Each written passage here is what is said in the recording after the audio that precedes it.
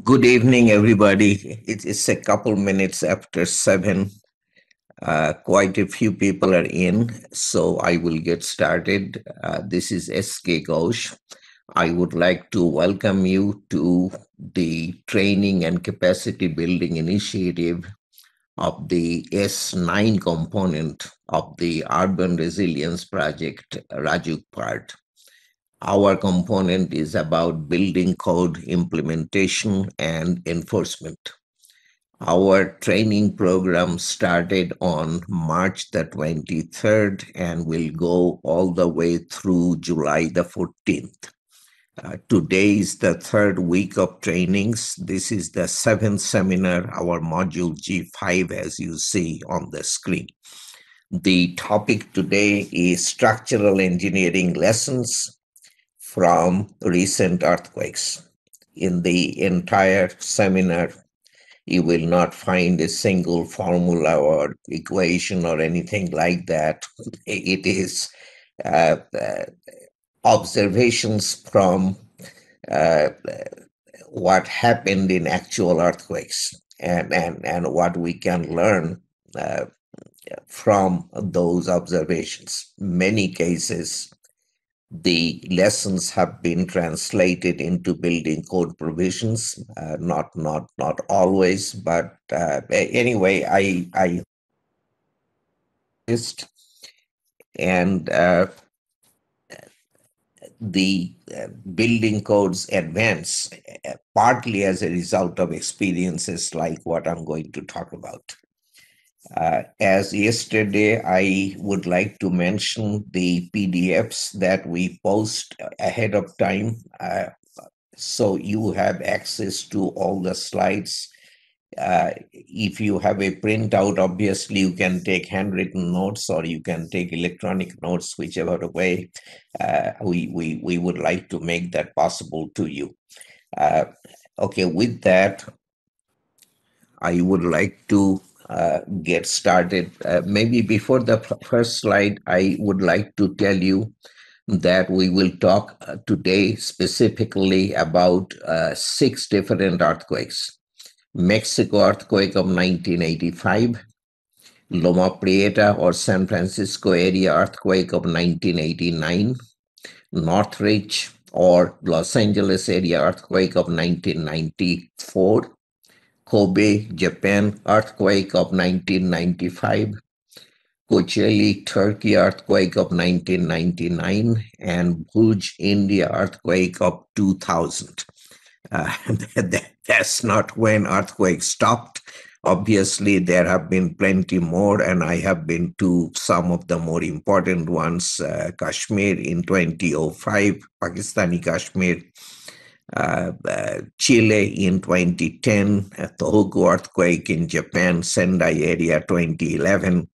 But you will see that the six earthquakes, I think I already have 120 slides, and I absolutely could not go beyond. And what these earthquakes taught us is kind of repeated by the others, although there are always new things to be learned. The 1985 Mexico earthquake, the date was September the 19th of 1985. It was fairly early in the morning, 7:18 a.m. 8.1 magnitude on the Richter scale. We talked about multiple magnitude scales yesterday. This is Richter scale. 8.1 is up there. It's a very strong earthquake. However, the epicenter of the earthquake, which we talked about yesterday, the surface on the point on the surface of the earth directly above the focus where the earthquake originates. The epicenter was 240 miles to the southwest of Mexico City, actually out in the Pacific. There was a resort town right nearby. The name escapes me now. I was trying to remember this morning and I couldn't. And there was very significant damage there. I do not have any pictures from there. But then the earthquake waves traveled the 240 miles in the epicentral region. I don't remember exactly, but the peak ground acceleration was something like 15, 16% of G. The waves that arrived on the outskirts of Mexico City had peak acceleration of just about 4% of G on rock.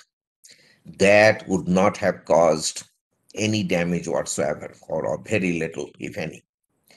The problem was much of downtown Mexico City, as I mentioned yesterday, is on an old Aztec lake bed, which means very soft soils. And those soils magnified the 4% of G on rock up to 20% of G on the surface, on the top of the lake bed. So downtown Mexico City structures were subjected to this level of acceleration, and many of them did not do well at all. There was a lot of devastation, uh, very significant loss of life. I People, when we went, I don't remember how many days or so after the earthquake. You never go immediately after the earthquake, because that is the time for rescue and things like that. You cannot be in the way. You won't be let in anyway. So that the best time to go is starting maybe 8, 10 days after the earthquake to for another 3, 4 weeks, maybe couple months. I don't remember exactly when we went the first time. A lot of people in tents, and when you say tents, you think of something very temporary. We went back a year later. There was some kind of a meeting, and people were still in tents, and the same tents, and I understand that they remained there for considerably longer in many cases. The slide shows you farm soil to the on the outskirts of Mexico City. That's where the National University of Mexico is. Then the lake bed is in green, and in between there is transition soil.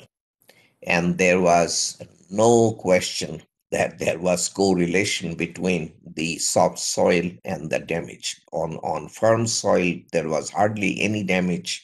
On transition soil, some damage. On soft soil, uh, I do not want to use the word devastation lightly, but there was very significant damage and loss of life.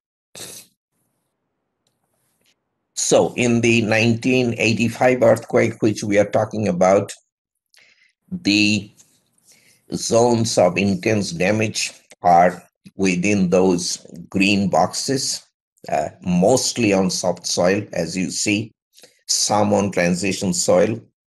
And that is the story of Mexico City. This is not the first time this happened. The the the the the last the strong earthquake that preceded 1985 earthquake was in 1979, and you see the zone of collapse in green, not collapse, intense damage. And then in the 1957 earthquake, you see the zone of damage within blue. Okay, so this correlation of damage with soft soil has been the characteristic of every Mexican earthquake, at least of recent times, starting in the mid 50s, and it goes back from there. This is something I showed you yesterday to tell you that this is an accelerogram, meaning a record of ground accelerations as a function of time. The record was taken at a downtown Mexico City location. It shows pretty regular ground motion as opposed to the erratic ground motion that we talked about yesterday. and a pretty regular period of 2 seconds. You go from one peak uh, in one direction to the next peak in the other direction, come back to the next peak in the first direction. That is one cycle that takes 2 seconds. Okay? This ground motion is so regular looking because it really shows the response of the soft soil deposits of the lake bed to subsurface rock motion, which was erratic as usual.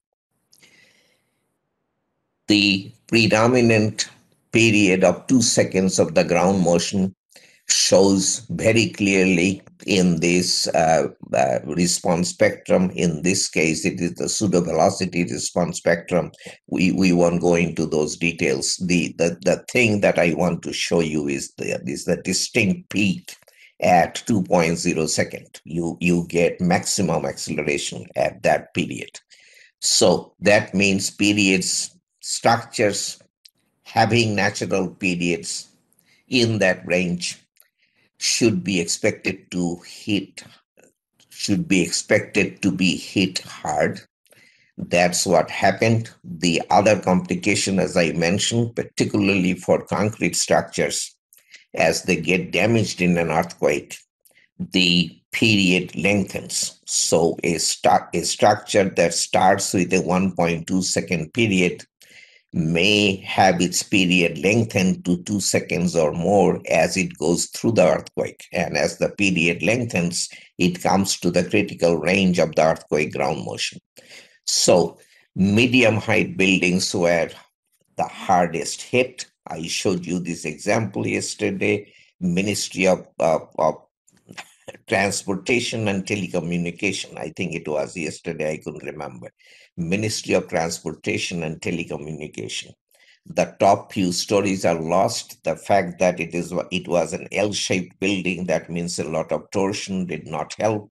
But the main problem was it was in the wrong height range.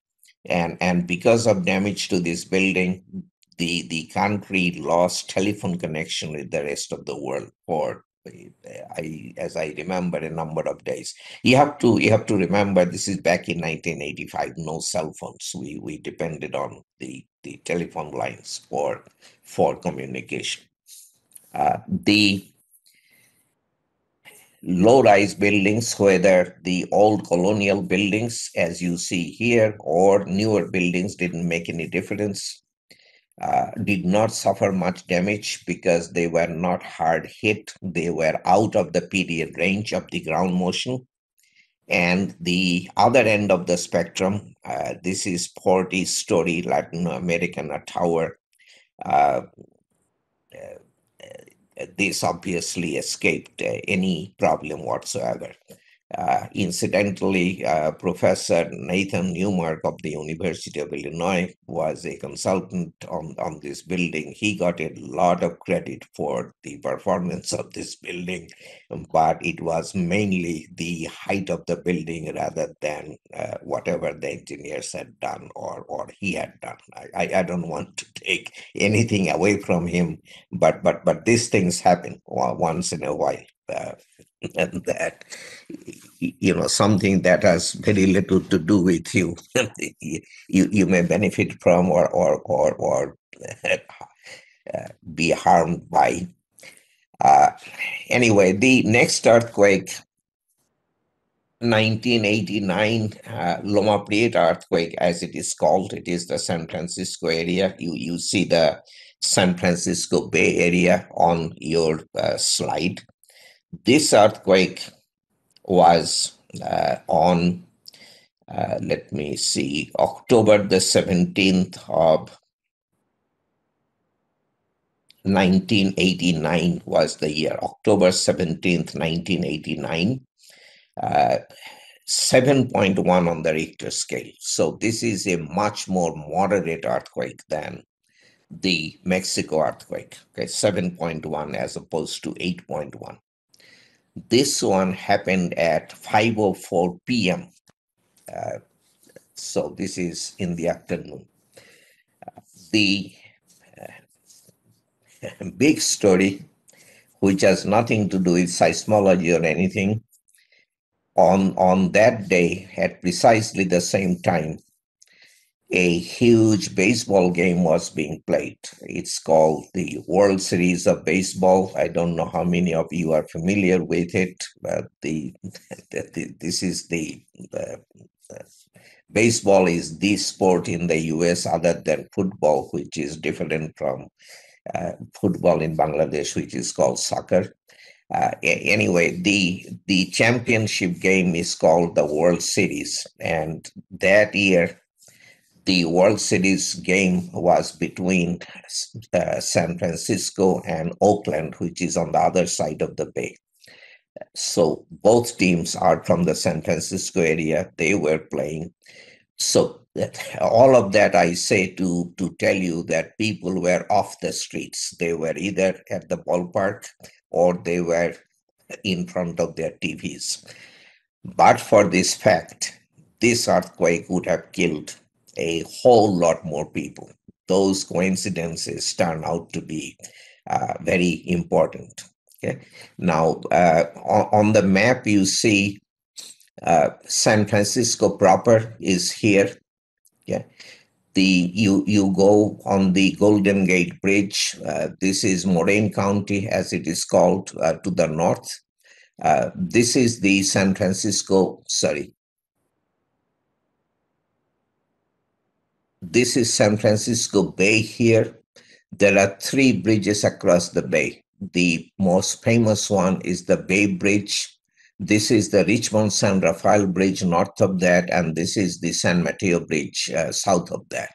Okay, if you go east, cross the ocean, the bay, this is Oakland to the east, and beyond that, obviously, the rest of California and the rest of the continent. The other ocean, Atlantic Ocean, is 3,000 miles away to your right, to the east. Okay. So this is your orientation. This is San Francisco. The epicenter was here, some 65, 70 miles to the south, mostly south and east. Okay.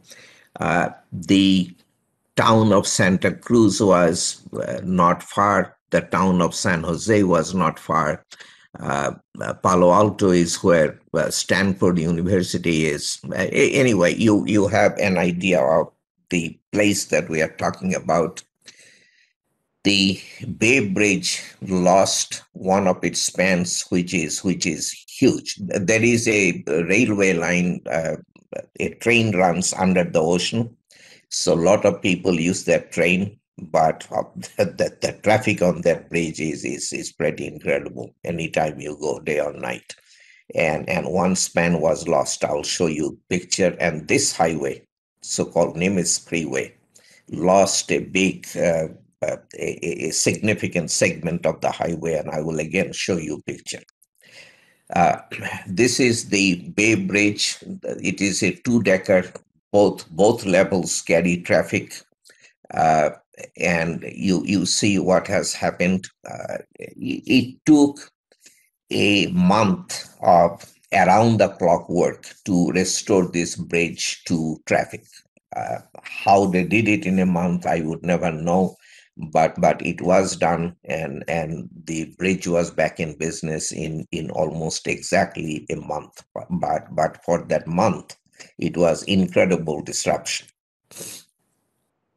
This is part of the Nimitz Freeway, the highway that you saw just east of the bay.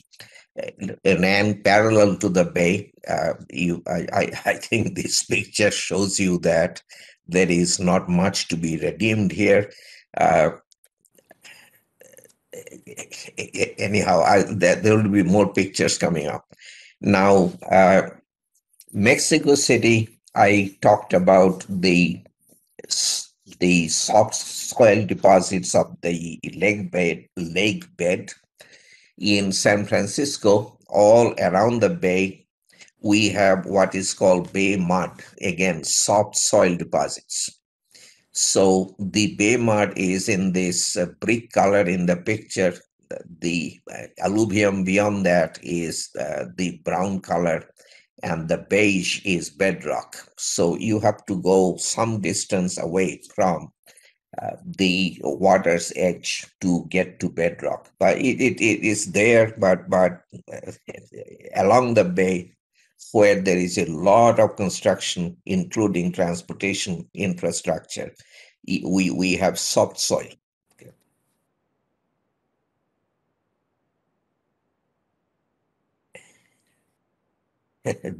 This one, let me, sorry, I thought it will come up. I had other pictures of Nimitz Freeway. Quite uh, anyhow. I looked at the slide set only yesterday. I still can't remember. Anyway, this here is an interesting story. This is a little bit away from the immediate San Francisco area. The place is either Watsonville or Gilroy. I couldn't remember. They're close together. Uh, this part of California grows a lot of tomatoes. When I say a lot, it's unbelievable amount of tomatoes, and they stored huge cans of tomato juice in warehouses like this. This is tilt-up construction. The wall panels are cast horizontally on the slab on grade, and then they tilt them up into position, and then they connect a diaphragm which used to be plywood. These days it can be metal. The steel joists with metal deck. Uh, Either way, so the diaphragm is anchored to the wall and provides lateral support to the walls. Now, so these were the cans of tomato juice on crates that were inside the warehouse. In the earthquake, the building obviously moved, and the crates moved against the wall and loaded the wall from inside. So when we design a wall, it is for earthquake forces and for wind, which obviously comes from the outside. This kind of loading, lateral loading from the inside, is something that I'm sure nobody ever visualized. Anyway, so under this loading, the connection of the wall to the diaphragm was lost, meaning that the walls didn't have lateral support. In this segment, the wall is standing up, but in other parts, the wall came down. So as you saw in this picture here, obviously the walls are not standing up. So this was interesting and kind of shows you what can happen. uh, this is a bridge where the supporting columns have the beam column joint has failed. The column tops have hit the slab and have come through, have punched through the slab. So this kind of a picture you probably won't see in your lifetime, but things like this happen. Just imagine. So this was the columns framed into beams. The beam column joint failed because of non-ductile detailing, which will be a recurring theme as I take you through the presentation. And the column top then hit the relatively thin slab, thin compared to the beam, and just punched through. This is the underside that I was trying to describe. what, how you got the columns to hit the slab from underneath. Yeah, this is the Nimitz freeway pictures that I was looking for. You remember the freeway that runs parallel to the bay on the east side of the bay. So this was also a two-decker. There is traffic at the ground level and traffic at this level. Uh, so column, these beams were post-tension. This is, I don't remember exactly, 1970s construction, something like that, maybe 60s. Back then, engineers are very nervous about the movement caused by post-tensioning. So they decided to uh, have the the upper frame, the two columns on the two sides and the beam had three hinges. One column had a hinge at the top, hinge at the bottom. The other column, there was connection between the beam and the column, but a pin at the lower end. Four pins obviously would have made it unstable, but with three pins, there was not a whole lot of lateral resistance. Now, in the well, let me show you. So the pin was inserted by doing this. This is the bottom of the upper column. This is uh, a plate. Four dowels went into the lower column, and the dowels are not long. That was the only connection between the upper column and the lower column. Those relatively thin dowels poured to a column. This is this is how they constructed the pin. In the earthquake, those dowels pulled out. It's not difficult for a few inches of rebar to be pulled out. And in this case, the column has not fallen, but there were many other cases of you see the columns. Some have fallen entirely. Some are leaning against what remains of the bridge, and if you can look at the columns, you will see a lot of longitudinal steel, hardly any transverse reinforcement, which is the non-ductile detailing that I've been talking about. Okay. So uh, I do not know that the Loma Prieta earthquake gave us a lot of surprises. It was mainly the story of the soft soil deposits and non-ductile construction.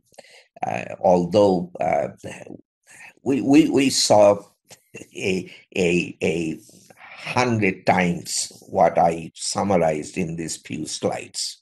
There was a brand new Hyatt Regency, I remember, hotel near the airport. It was closed. It was closed. Owners don't want to let you go in when things happen. And then somehow we did get permission, got in, and brand new shear walls. You would not believe it, it, it, it was totally unexpectedly bad performance. So a lot of stuff happened. Some of it was surprise, like the shear walls at the Hyatt, but but overall, I wouldn't say that there was a lot that was all that surprising. I have to keep track of the time a little bit. Again, I have no idea whether I'll be done early or will run late. But anyway, let me try to keep some kind of track. Okay, the next earthquake I'll talk about is the Northridge or the Los Angeles area earthquake. This was 17th of January of 1994. 17th of January 94, 4:31 a.m., very early in the morning. That's always kind of in a way good. People are still sleeping, so unless something happens to the homes, they are not affected. Something happens at shopping malls or highways or whatever. Schools have not started that early, so that is kind of a good hour for an earthquake to hit. In this case, I don't have Richter magnitude. I have surface wave magnitude 6.6 to 6.8. That makes it a moderate earthquake. I do not know 7.1 Richter at Loma Prieta and 6.6 to 6.8 surface wave magnitude at Northridge. Which one was slightly larger than the other? Both are moderate earthquake. Both are, I would say, of somewhat the same size. Okay. So the epicenter was to the northwest of the city of Los Angeles, which are here. Los Angeles, unlike San Francisco, is a sprawling area. It's endless. Yeah, I do not know how many 100 square miles exactly.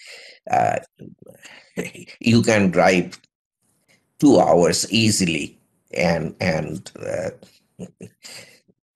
be within the metropolitan area. It's really large. And anyway, so Los Angeles is some distance away from Northridge, which is where the epicenter of the earthquake was in the San Gabriel Mountains. This is not far from the epicenter of the 1971 San Fernando earthquake that you keep on hearing about. Uh, this particular picture, I do not know, shows you or tells you a whole lot. Let me. So this is a closer up view of the epicentral region. The epicenter is here. You see how many known faults there are in this region. This is the big San Andreas fault that runs the length of California and more. This is San Gabriel fault. This is Oak Ridge. This is Santa Susana. This is Santa Monica. This is Englewood, Newport. This is Palos Verdes, Whittier Fault. That generated an earthquake. I don't remember the year. I was there in the 80s or 90s. I don't remember. Anyway, so the epicenter was in an area ridden with faults. So Northridge is here.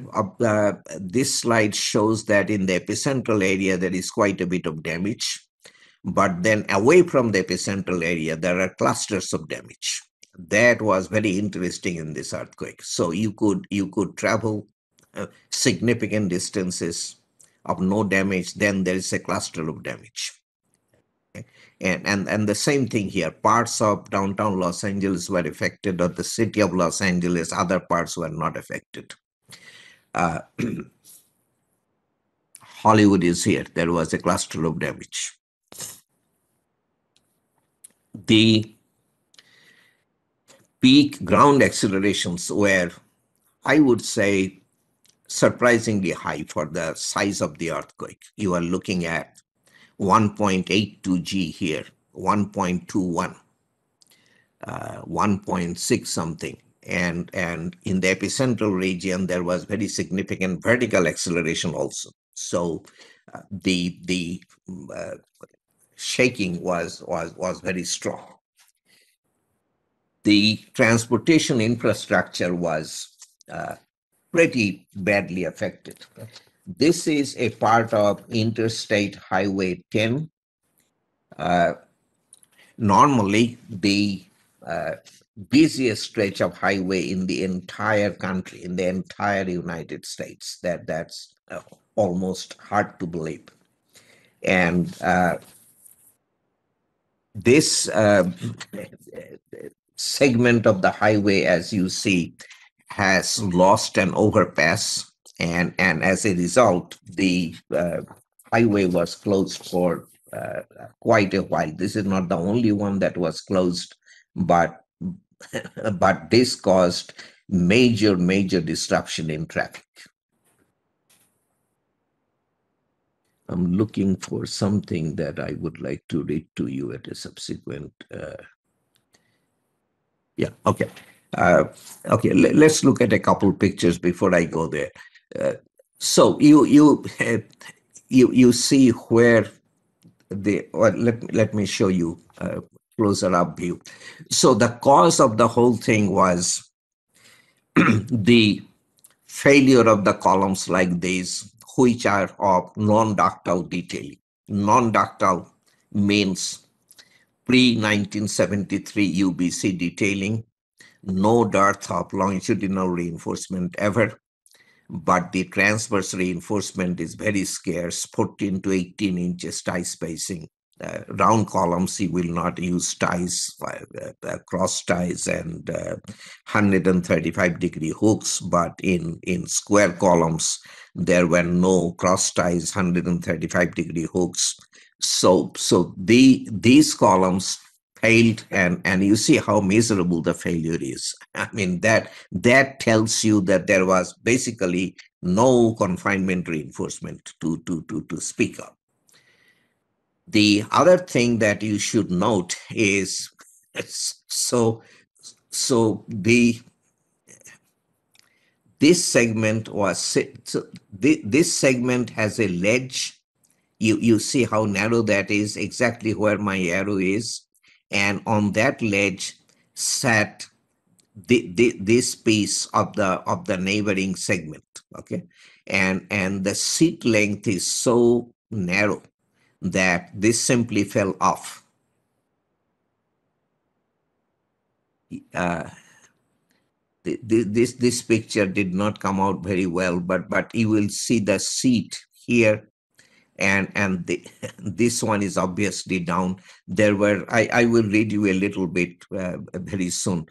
This is one of the columns underneath. You see the failure, and the ties were those flimsy things at a you see the spacing of the ties, considering how large the column is and how much longitudinal reinforcement, that is nothing. So no confinement. Look at this. This is when the column is standing up. Okay, so okay, let me read a few things about this that I think will interest you.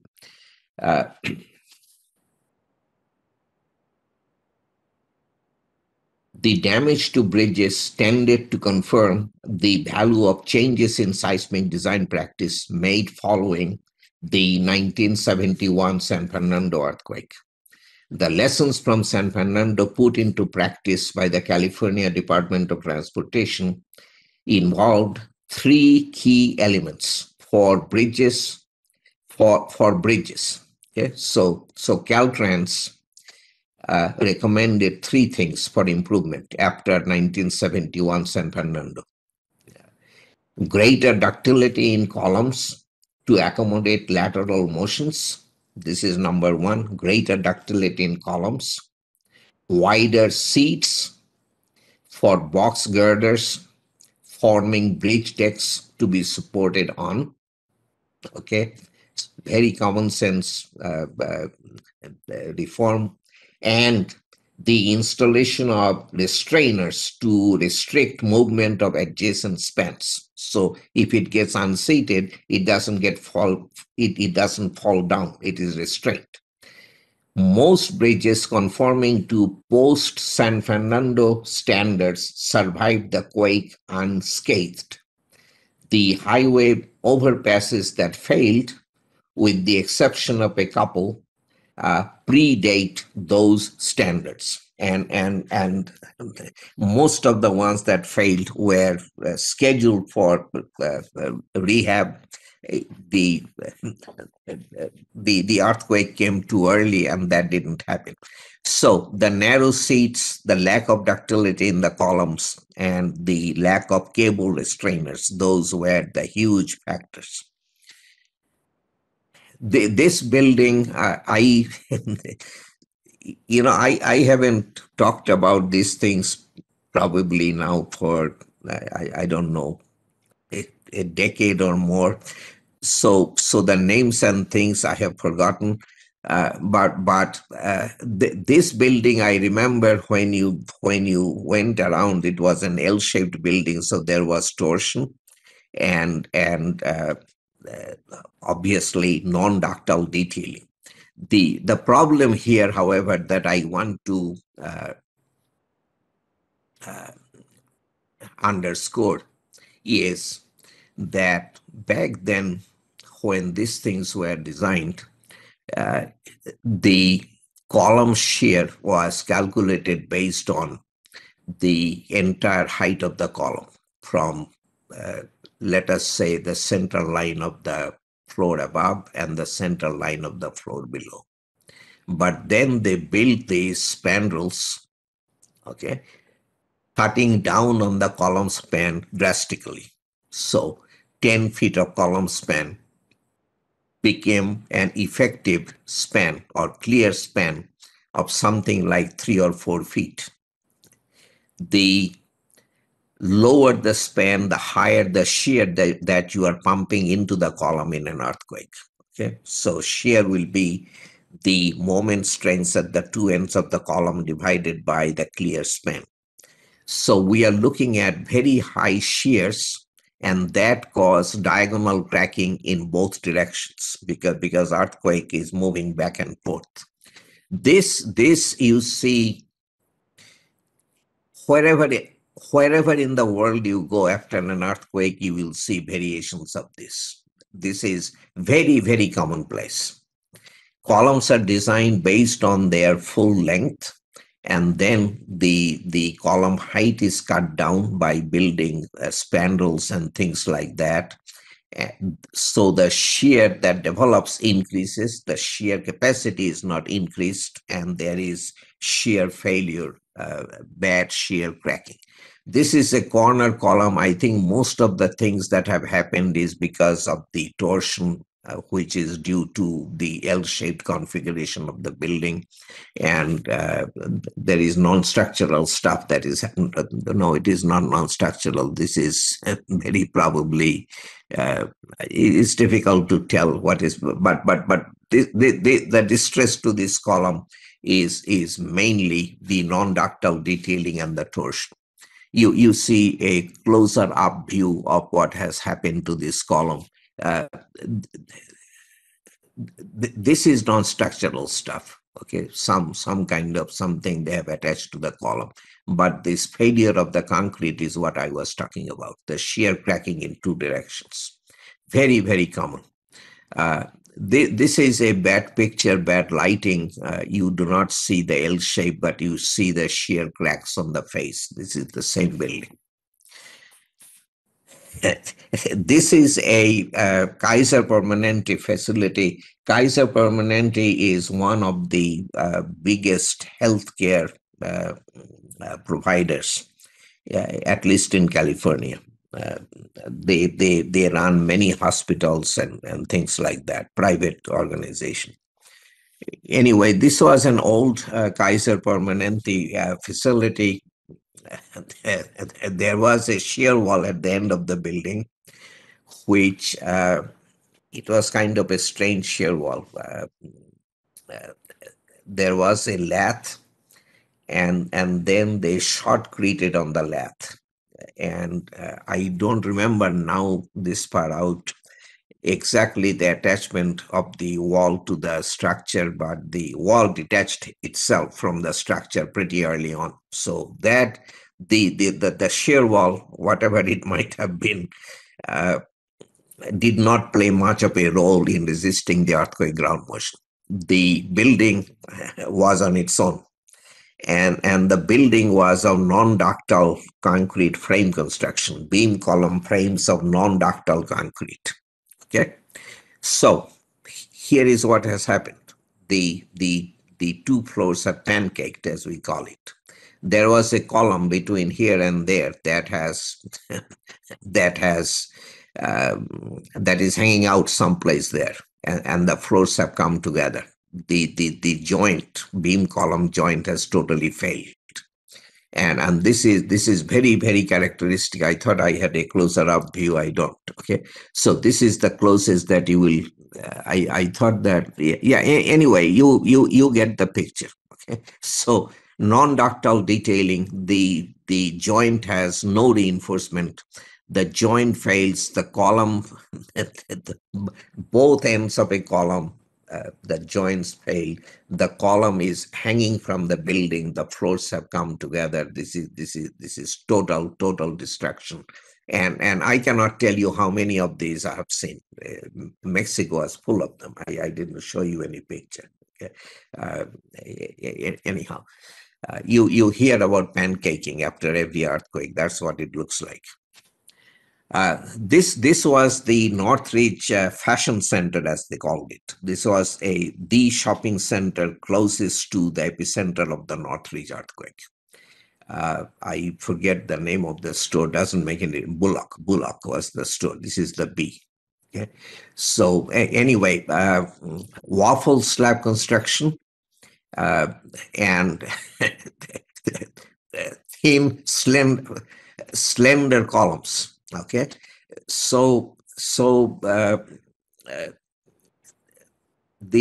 so where the column meets the waffle slab, the slab is solid. The ribs, there are no ribs. If you know what I mean. If I ever got to talk about flat plates, I could show you all of this. So there are no beams in the system. The column meets the slab. Where the column meets the slab, around it is solid concrete, no ribs, and then the rest of the slab is ribbed. Now, at the slab column joint, there is punching shear failure, as you would expect. The columns are narrow. The area that resists punching shear is low. So there is punching shear failure, and much of the structure failed. Failed and the slab fell on the ground, as you see here. So this was a spectacular failure that should have been expected, I would say. This is part of the Bullock story. You see the waffle slab here, but on top of a column, it would be solid. Another one, uh, really truly interesting. Uh, this is a parking structure in I think it was in Los Angeles itself. That doesn't really matter. It's not in the epicentral area. It is somewhere in the Los Angeles area. Okay, uh, this structure had frames on the four faces. Okay, the frames were vertical, obviously, before the earthquake, and after the earthquake, the upper part of this right frame is horizontal. That's what you are looking at. Okay. The parking structure has partly caved in. This was a parking deck. This was a parking deck. This is the other face. On two faces there were some shear walls. Two faces were just frames. Anyhow, so uh, the structure obviously has failed. It has caved in as opposed to falling out. You see a closer up view. This is the upper part of the right frame, which was vertical before the earthquake. This is the upper part of the left frame, which was also vertical before the earthquake, and the slabs. And I think the picture is pretty graphic. I don't know that I can tell you verbally anything that you are not seeing. Now, this is this is the reason. So this was what year was 1984 we are talking about, and I still remember, first of all, there was danger of aftershock, and then there were all kinds of machinery going on, and obviously I was much younger, and I climbed in to get this picture, which was in hindsight uh, not only dangerous, it was probably stupid, but I did it, and I'm glad I did it. Look at the picture. This is an interior column that has failed, completely miserably failed. And this is what brought the structure down. Everything else that you are seeing is the consequence of failures like this, failures of gravity columns. This is the deformation compatibility I was talking about yesterday. This is deadly serious, important. Let me go back. Whenever you designate certain members to be not part of the seismic force resisting system, you have columns and shear walls. You have decided you will take the earthquake on the shear walls, and the columns will be gravity only. You have to make sure that the gravity framing sustains full factor gravity loads as it deforms together with the seismic force resisting shear walls all the way up to the design earthquake displacements. That did not happen here. This column could not sustain its gravity load as it tried to ride with the seismic force resisting frames or frame shear wall combinations. And the structure has failed miserably. Okay, so deformation compatibility is extremely important. Remember that for all time to come.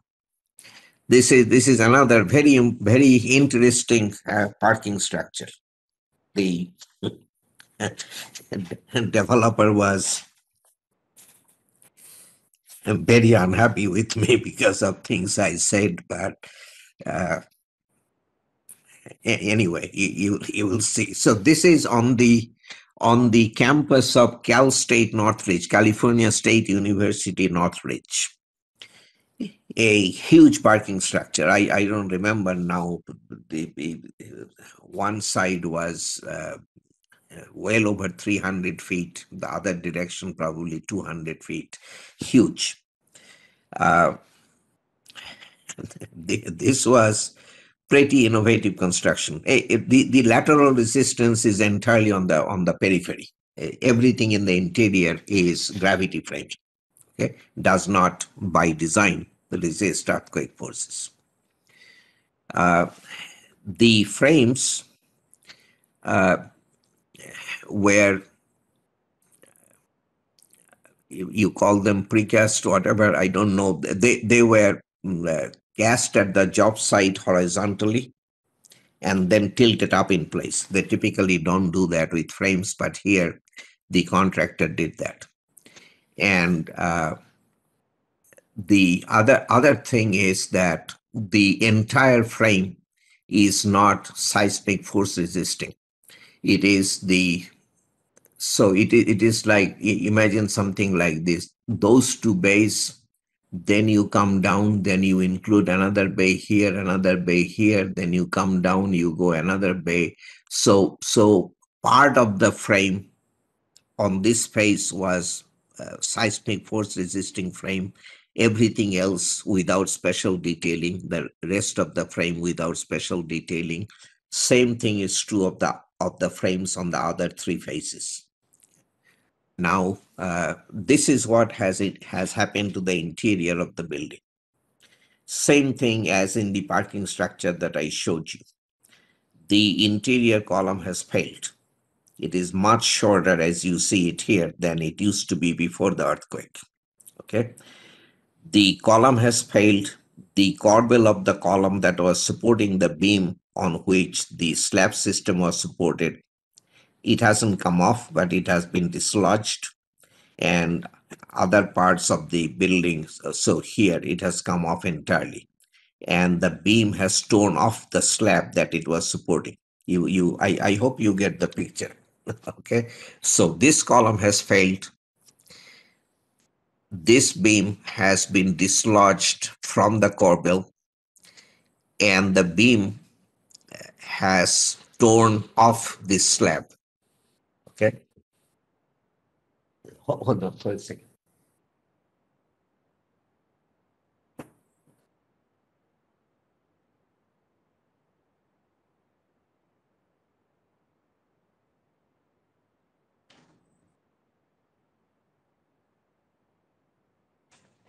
Yeah, sorry about the noise. So I hope the picture is clear.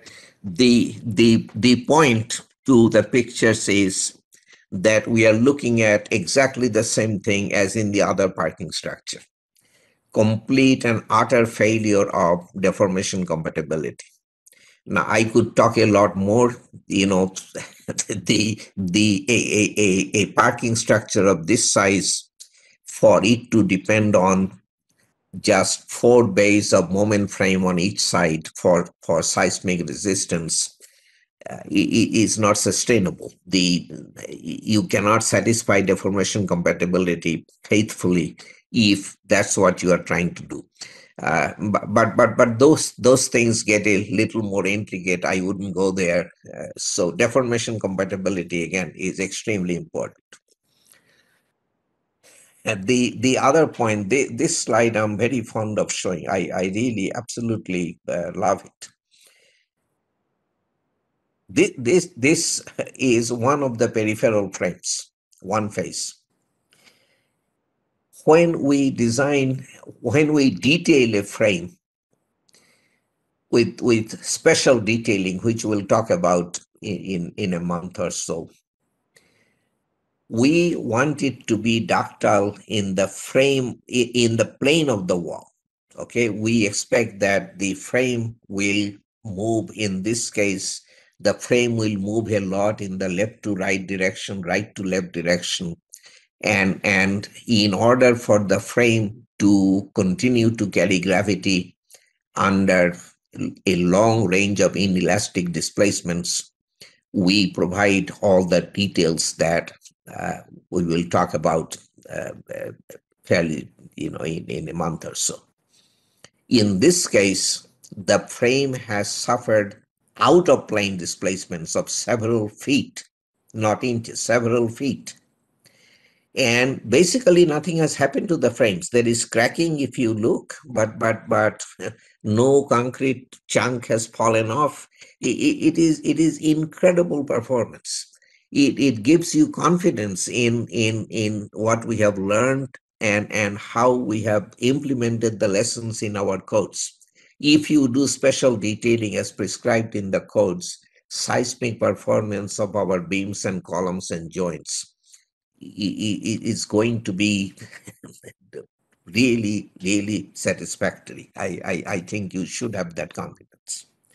This is another parking structure on the same campus, Cal State Northridge. Nothing happened to it, much smaller. There was adequate lateral resistance on four faces, and this one came through unscathed.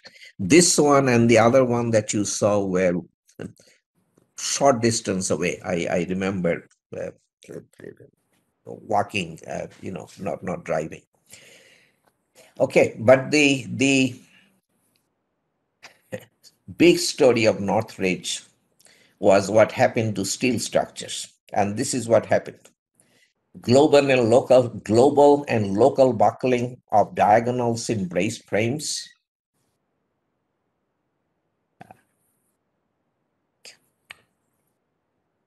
fracture of welds and plates, or shearing of bolts in braced frame connections, fractures of structural tube braces, and then more importantly, maybe than anything else, fractures in moment frame connection and surrounding metal.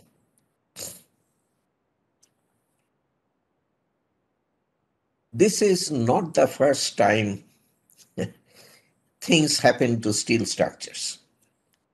US Steel industry, after Northridge, pretended that nothing ever happens to steel structures until things were found as time went, because most of the damage was hidden by, they were behind plasterboard walls and so forth.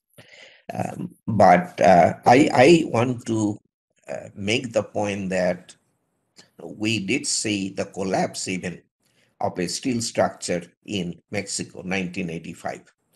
These twin towers sat on top of a metro station, a subway station. And one of them, I don't remember, one of the towers at that time housed the Supreme Court of Mexico. And the tower, you see that it is all steel construction, uh, completely failed. It toppled over. Whatever it has happened, it has failed. I remember you saw a lot of court documents strewn all over. Those were probably papers that were important to people in any case. So it is not that things had never happened to steel structures, but Northridge kind of emphasized or drew attention to the fact that steel structures were not invulnerable. So the big surprise to US engineers was the failure of beam column joints of special moment frames. Special moment frame of steel until Northridge was supposed to be or assumed to be the best structural system available to the engineer. And it turned out that many of them failed. And the failure almost always started at that welt or the backup strip that you are looking at the bottom welt. And there were variations. So the cracking preceded the first picture, fracture through flange of the beam, fracture near column interface. Uh, you see the fracture, fracture through column flange in this case, fracture through column flange and into the column web. All of these variations were shown here and there. This is a real picture of, and you see the cracking. I don't have to describe anything. Okay, so I would again say that if you're looking for one big story out of an earthquake like that, the big story was the lack of performance of special moment frames of steel, and that led to a lot of work and major code modifications of the AISC standards, American Institute of Steel Construction. Their standard AISC 341 is the standard that has seismic detailing. Okay, we come to the next earthquake, Kobe, Japan. This was, by some strange coincidence, on the anniversary of the Northridge earthquake. Northridge was January 17th of 94. Kobe was January 17th of 95. How that happened, I don't know, but it did happen. Uh, in this case, I have moment magnitude, not surface wave magnitude, or Richter magnitude. It is 6.9. Again, I would have to say that it is a moderate earthquake. Okay. So this is the city of Kobe here. This island was called Awaji Island here. I think the name is here. And the uh, epicenter was somewhere in between in the water. Okay.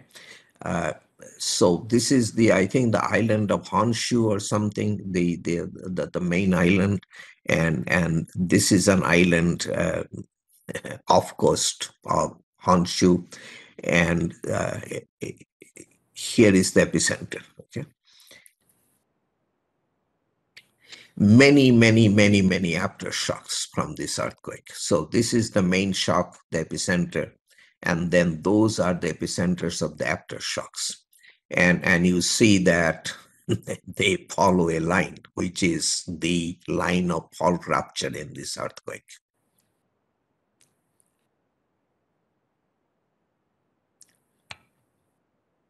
So this is the line of fault rupture, and then the colors give you the uh, modified Marcelli intensity that I talked about yesterday. Japanese don't use the Marcelli scale, but in this picture, it is modified Marcelli scale. So remember, 10, 11 are pretty bad. So you are looking at 10 here, then 9 and 8 and 7 obviously are less damage. Now, the most of the damage in this earthquake is not correlated with soft soil or anything like that. It is along the trace of fault rupture. It is the near fault effect, if you like, structures that were close to the plane or line of fault rupture. Uh, had it bad, away from that, the damage was not as bad. Here, the soil deposits in the Kobe area, there is soft soil like Baymart of California, Bay of San Francisco Bay, but it's not a whole lot of that. There is Baymart, deep alluvium, shallow alluvium, bedrock. And as I said, there wasn't much of a correlation between damage and the soil deposits in this particular earthquake. The major part of the story here is the Japanese code. The Japanese code is called the I, one second. There is a name that doesn't come to me. Building Standard Law. Building Standard Law and its enforcement order. That is technically the Japanese code issued by the federal government. That doesn't have a lot of information. It gives you the loads and allowable stresses, and that's about it. The standard law requires you to do concrete design by AIJ standard, American Institute, Architectural Institute of Japan. So in Japan, it's not the engineering institute, but the architectural institute. This is how the society is somehow organized. And the AIJ standard is like SEI 318 in our case. Okay. And that standard, as a result of a major earthquake in 1968, changed in 1971. And that's when shear design provisions for concrete members was changed. Changed to be what we basically had in 73 UBC and basically still have until it changed in 2019 SEI 318, which you will use a long time from now. So the 1971 changed the shear design of reinforced concrete members. That was the response to the 1968 earthquake.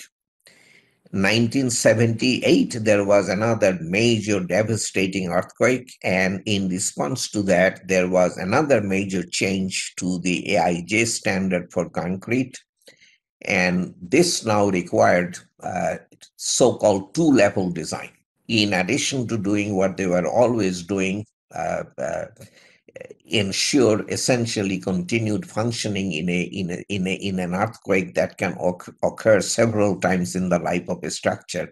They now decided to also actively prevent collapse in a much bigger earthquake. So two-level seismic design was introduced in 1981. Okay. The pre-71 concrete construction is non-ductile concrete construction like pre-73 concrete in California. This is what it looks like. I said 100 times now, lot of longitudinal steel, hardly any transverse steel, and this is what those columns do, no surprise. This is it could be any building. It's one story shorter than it was before the earthquake. The ground level columns have failed, and the main culprit is the non-ductile detailing. In Japan, to make things even worse, I mean, the usual problems were there. A lot of longitudinal steel, no transverse steel. They also use smooth bars as opposed to deformed bars. Much longer after the use of smooth bars was discontinued in this country. Okay, and that added to the problems we had. This is part of the Hanshin Expressway that runs through the Kobe area. A long stretch of the highway has completely failed, as you see. The columns or piers, whatever you want to call them, have failed.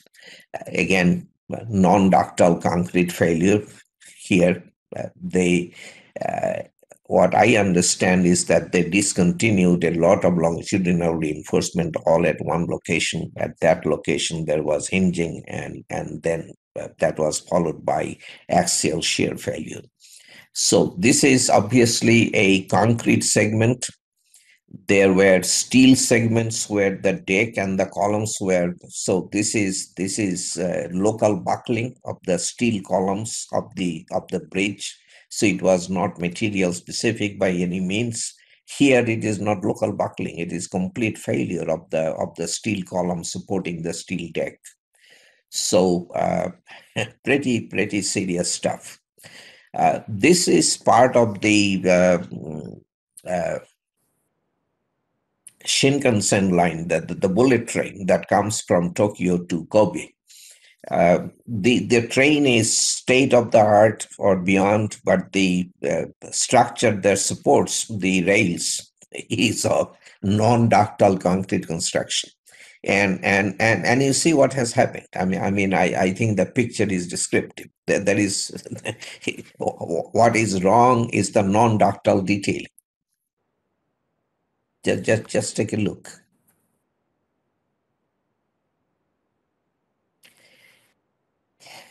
Soft story. Okay, so this house, upper stories have lots of walls. Here, down here, no walls at all.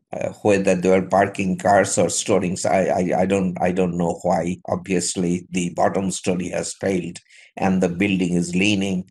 I don't know if it is touching its neighbor, but it's definitely this is I love this picture because it is so classic.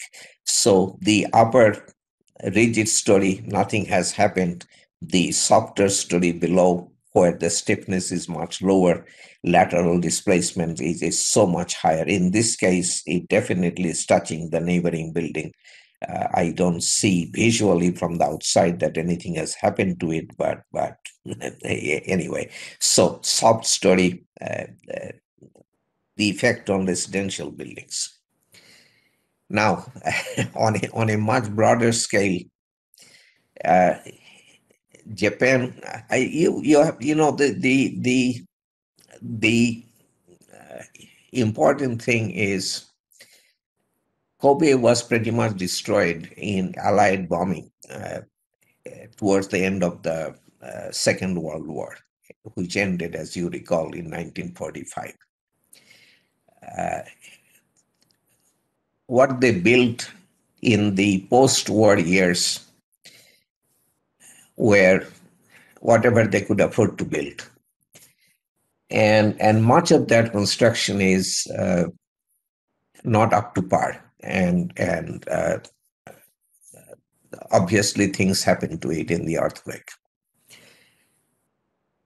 But then even later, and in properly engineered buildings, they tried to save on material, particularly steel, because that was pretty scarce. So they had something called steel reinforced concrete construction. They had steel shaped encased in concrete in the lower parts of a building.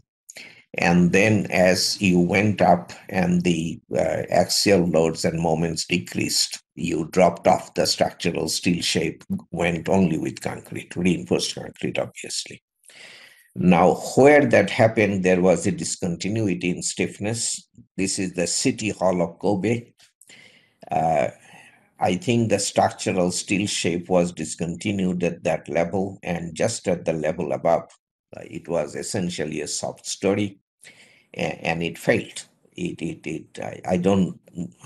There is no pancaking in a technical sense, but it has failed. So the lower parts of the building are fine, the upper parts of the building are fine, but that level is gone.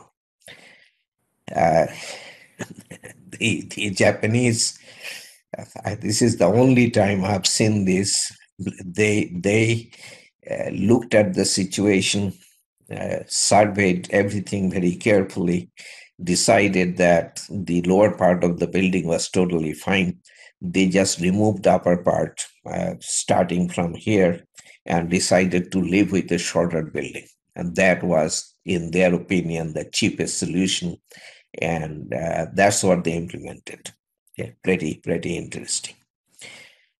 Also in Kobe, this is walking down a street. You see this thing leaning towards the street. This was a brace steel frame. The braces were flimsy, and the braces have given, and that's what you are looking at. The Northridge type cracking was was pretty much was visible in many places. You see the cracking here of a steel column, the at the beam column joint, the the cracking. This building, the building itself, I wouldn't dwell on. The at the one of the columns of the building. I mean, if you stood near the front of the building, you kind of knew something had happened, but didn't know what had happened. So when we dug or asked questions, I don't remember how we happened to get to this spot. This is what has happened to one of the columns of this tall building. Just imagine, this is a column. So the entire gravity compression has been overcome by the earthquake tension, and the tension has caused this kind of cracking. This is at the bottom of a column. Just imagine what can happen in an earthquake. I do not think I will see a second case of this, or will be able to show you a second case of this. I don't have enough of a lifetime left. This is incredible that even this can happen. This was a huge complex that was, I think, is residential and fairly new. I keep on saying, has become vague. I knew the names and exactly where, but I don't anymore. But the story was the same: cracking of steel columns, joints. You look at that. They have put something in the crack, and the workman is showing where it happened, but it's a significant crack. Uh, I think the brace has damage. Precast buildings in the same earthquake, whether because they were new or they were put together well. Japanese do a lot of precast and do it well. However, their precast is all what we would call emulative. They take precast components, make continuous monolithic concrete out of it. The joints are cast in place essentially. Okay.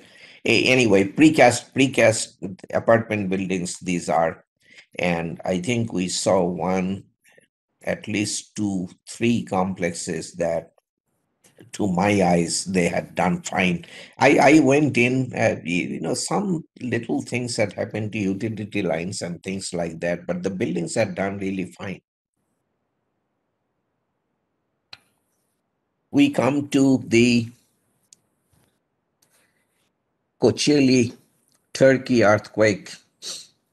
This one was at 3:20 in the morning, date 17th of August 1999. Moment magnitude 7.4, so significantly stronger than the Kobe earthquake. Okay, this is the picture of Turkey. This is Istanbul. This part is Europe, and Asia starts here. Here is the Bosphorus. You cross a bridge. You go from Europe to Asia. There are people who commute every day, work in Europe, live in Asia, and things like that. Okay? And that Bosphorus is one of the most beautiful one of the most beautiful things I've ever seen. It is just incredibly beautiful. Anyway, so this is Ankara, uh, the capital. We the earthquake was centered here at Izmit. Okay, and I'll show you. And we went to this area, Izmit, Adapazarh, just for your orientation. So this is Istanbul. This is Izmit. So this is a blow up of okay. So this is Istanbul. This is Izmit now. That the scale has changed. And this Golchak is another place that was affected very badly by the earthquake.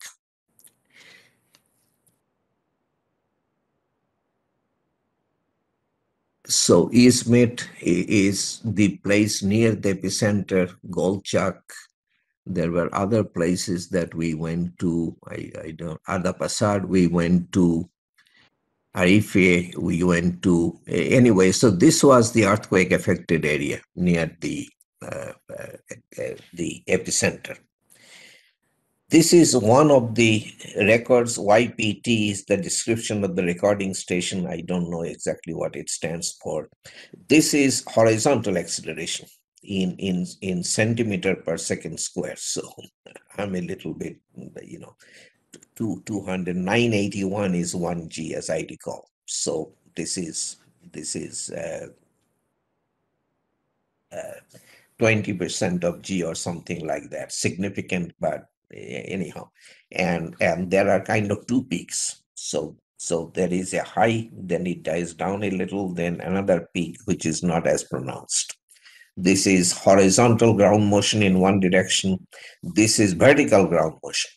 Again, two peaks, and this peak is high. It's actually, the peak is even higher than the uh, horizontal ground motion. That is pretty unusual. That can happen in the epicentral area. So this must have been very close to the epicenter wherever they took this record.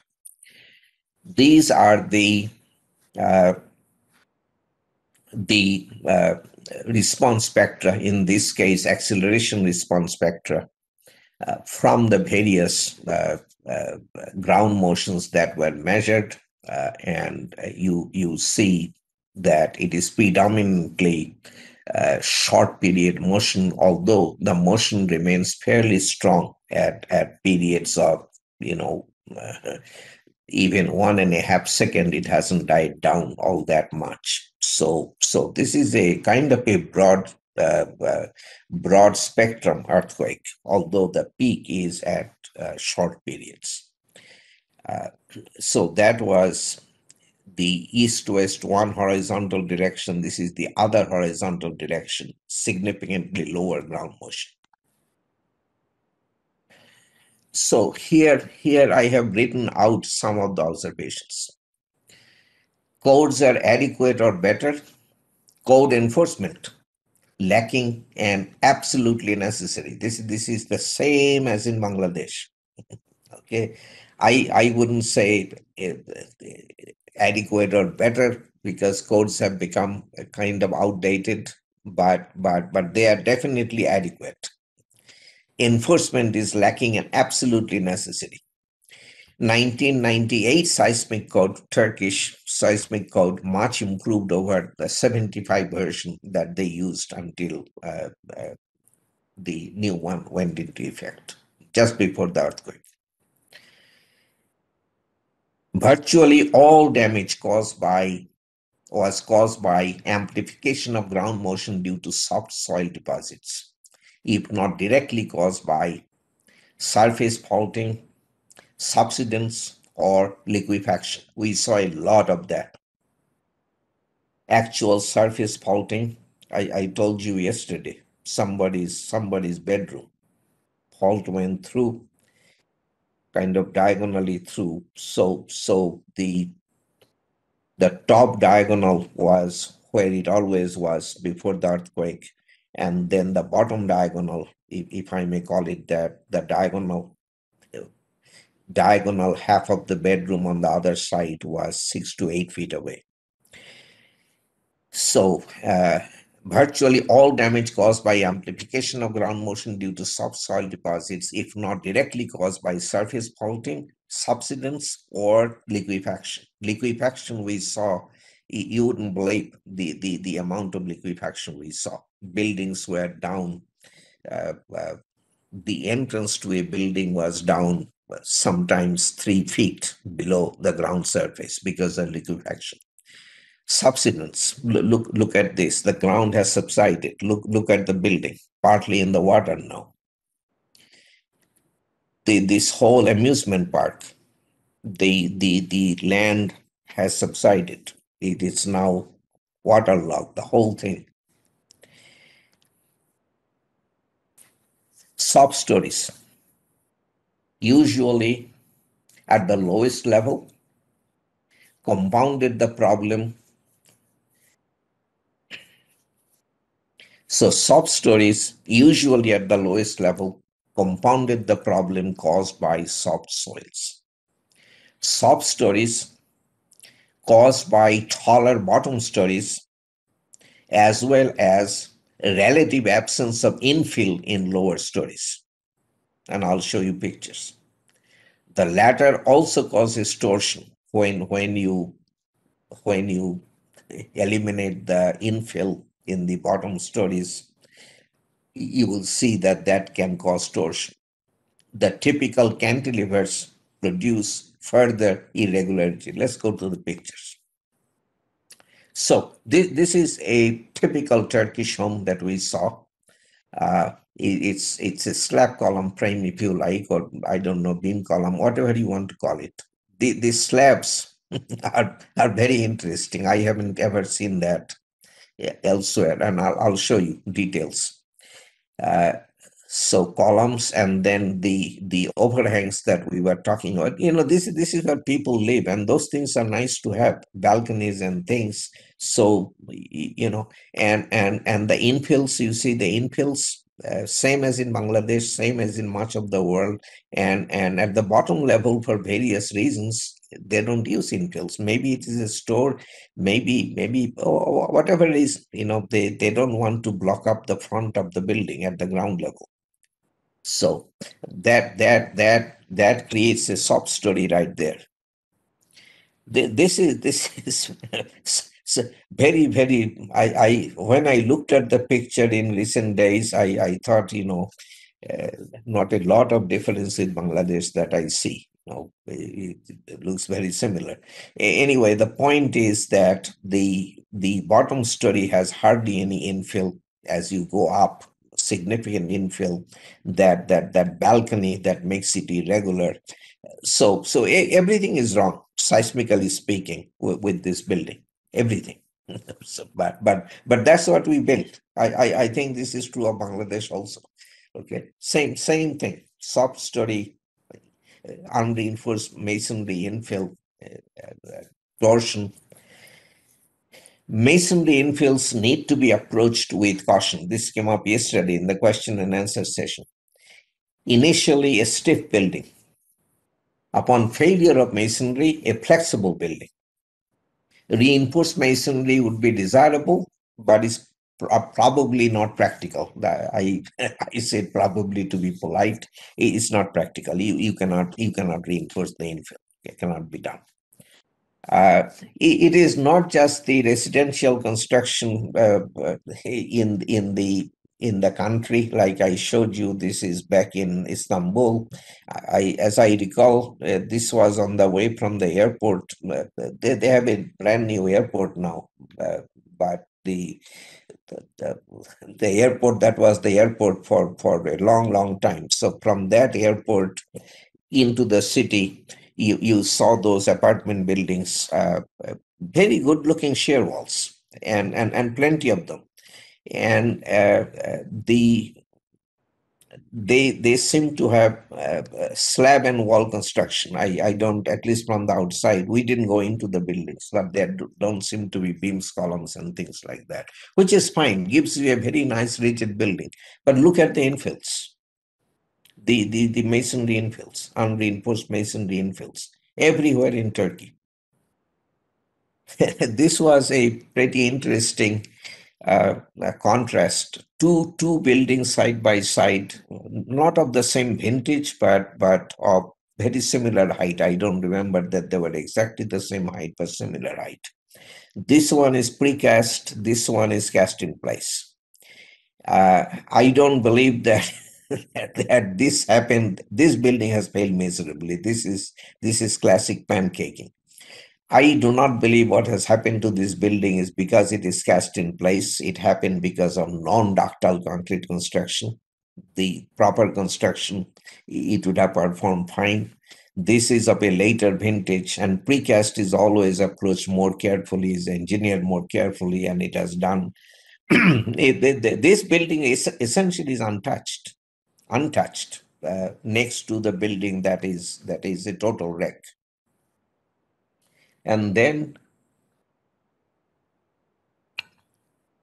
for industrial buildings, Turkey, in somebody's wisdom, imported a system from, I forget, England or Germany or some totally non-seismic country. Okay, so they imported the system, paid for the system, built it. So look at this. The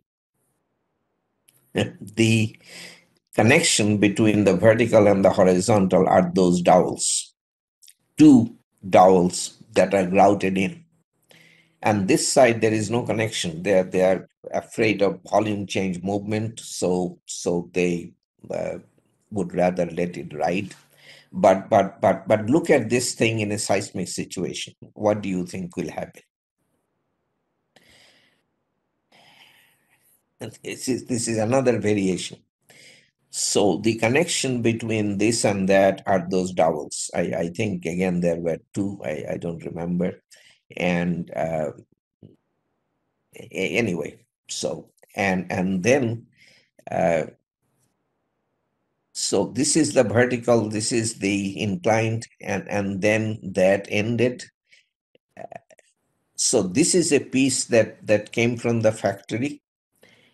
There is another piece to the right that came from the factory, and then they spliced this piece, the middle piece, through these bolted connections. I think the picture is much better than what I'm describing. Okay, it shows you exactly what happened. So this is in earthquake country. We are looking at ground motions of, I don't know, 20% of G, something like that. And this is what they built. And these were I don't know about widespread, but we saw quite a few of these. And this is what has happened. Okay. So the central part with the uh, uh, wings is standing, but the rest of the I again I don't think by describing I can improve on anything. Maria, would you take that phone away? That that phone. No, thank you. Yeah. So you see what has happened. I don't have to describe it for you, and the reason is what I tried to show you. Okay, this connection,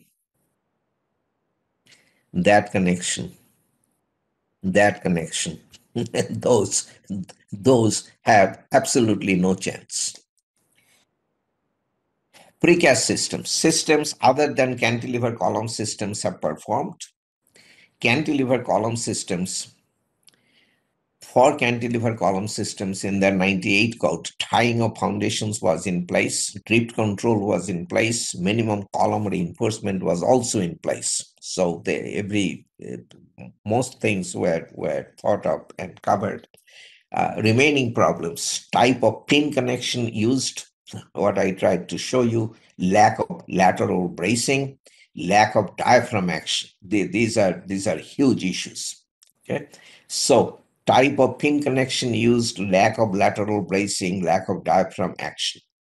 Should review and rethink socket type connection at the base. This is how many of the precast elements were connected to the foundation. uh, and the R value of 5 is a detail that I cannot go into today. The very interesting slabs that I was showing you, take a look at. So this is clay brick sitting on the, okay, this is better. Okay. So they have these uh, concrete, how would you call them, strips running from this wall to the other wall. Okay. And then on those strips they have supported the clay brick, the clay brick that you are seeing here.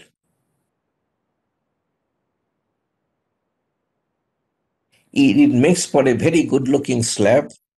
It's nice in appearance. I don't know if they paint it or do anything to it, but even if you don't do anything, to me this is a very nice looking slab. It's I think the brick is not heavy. It's hollow, but still it is not a light slab. In earthquake, you remember, mass is a bit of a problem. The more the mass, the more the force it might attract to itself. Anyhow, so the column slab joint very definitely does not have uh, measures taken against punching shear and things like that. It is not what we would consider to be ductile construction. Okay, I think the final earthquake I will talk about today is the Bhuj earthquake. This was January the 26th of 2001. Richter magnitude 7.7, that was later revised to 7.8, which is pretty big. This was the biggest earthquake to hit India since independence in 1947. So very significant event. There was one in Kiladi, Maharashtra. I remember going there. I don't remember the year. That was before this one, as I recall. And things happened there, but anyway, I didn't try to include that, or I may not even find anything from there anymore. But that was also interesting. Bhuj was a was one of those native states, a small one, headed by a Raja or Nawab, I don't remember. There is a palace, and the Nawab, current one himself, lives away from the city in another palace. But at the palace, I saw families living in parts of it, and we met somebody who claimed to be the ruler's or the Nawab's brother. And his main complaint was that his barber had run away because of the earthquake. I don't think he had ever shaved himself. Now he had a bit of a problem. So different people have different problems. Anyway, so this is Bhuj. Uh, uh, Ahmedabad, which is the state capital of Gujarat, is about 150 miles to the right, to the east. Okay, so to the left is west. Uh, we visited Bhuj, Bachau, Gandhidham, couple Morbi,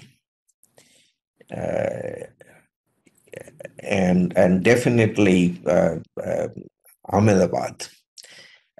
In the epicentral area, uh, Bhuj area, there was you could see quite a bit of distress in the soil. The you want to call it lateral spread or whatever. You saw that the earthquake had done something to the soil. This is the area of Gujarat that grows salt. The they impound seawater, shallow seawater on the in shallow ponds, and then it dries in the sun, and they get the salt.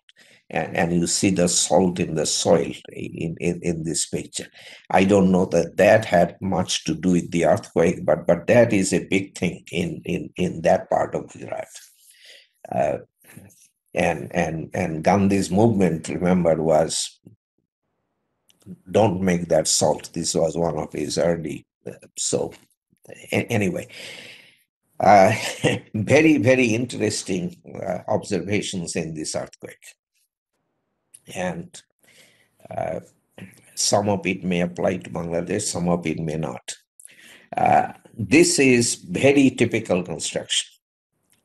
I think looking at it, you can see that this is not a cheap house. The upper portions have walls. The upper portions are stiff.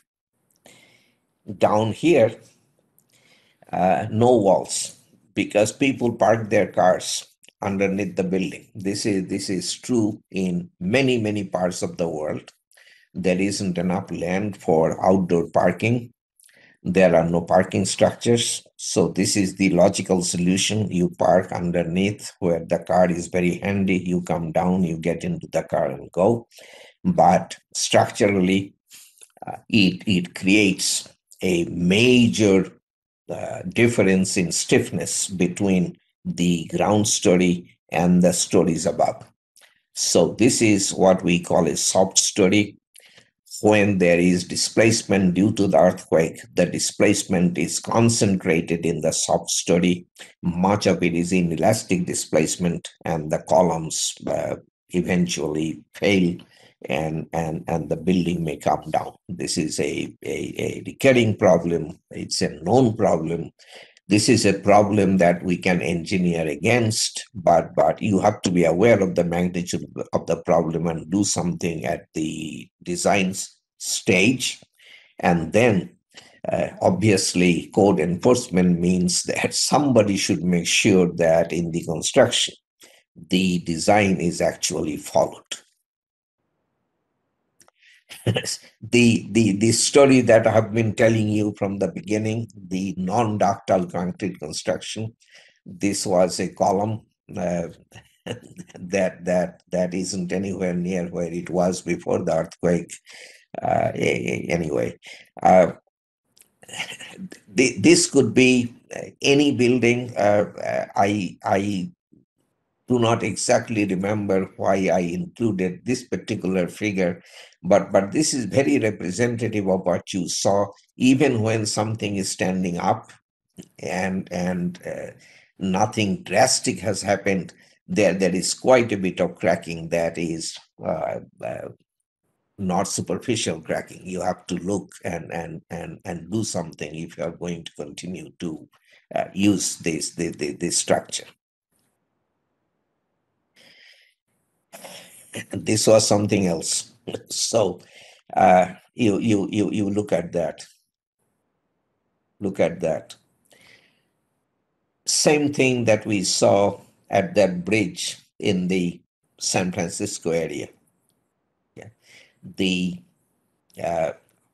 whether it was flat plate construction and the columns have simply punched through, or whether it was beam column construction, the beam column joint failed, and then the column punched through the slab. I do not know. We couldn't get in. You cannot. You shouldn't get into a building like that.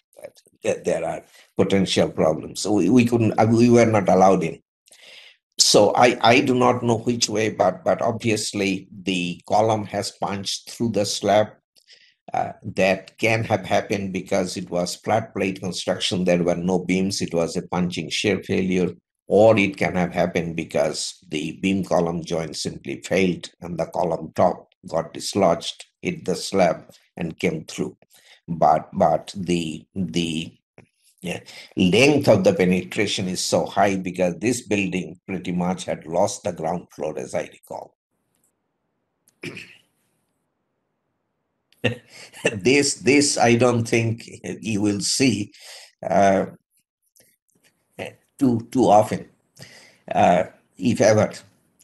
So this was a building that had its code where they had uh, uh, elevator, staircase, etc., kind of to one side of the building, to one corner of the building, if you like.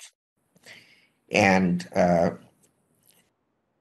that uh, part of it is rigid. It's basically all walls except for the openings to the front. Anyway, the that particular aspect plus other aspects of the layout of the building meant there was a lot of torsion that the building was dealing with. So in the earthquake, because of the torsion, the shear wall core simply detached itself from the building. Okay. So they were together, all connected before the earthquake. Now these are two separate buildings. To its credit, this thing is standing up. The building is also kind of standing up after a fashion, but I don't remember now. This is not a redeemable thing. You have to remove it. You cannot. This is not a repairable situation. So and can you salvage that core? I don't know. Anyway, so uh,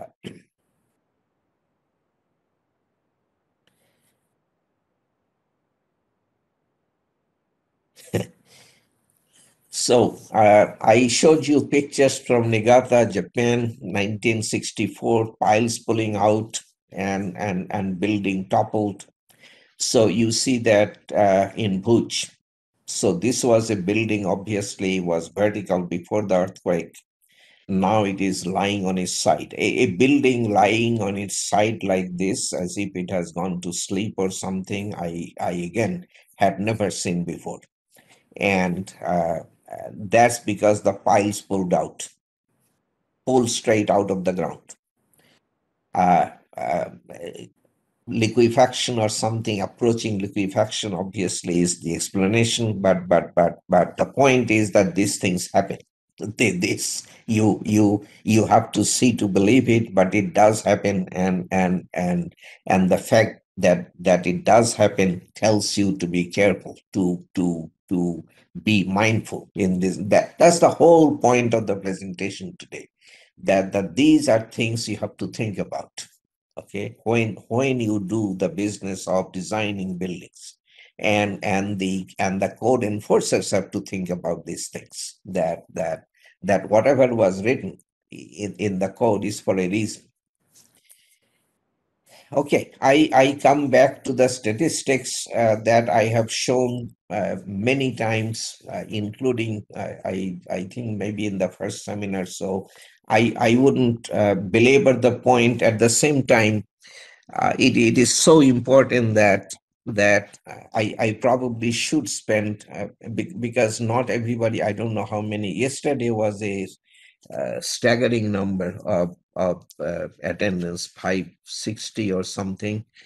So not everybody. I don't know how many there are today.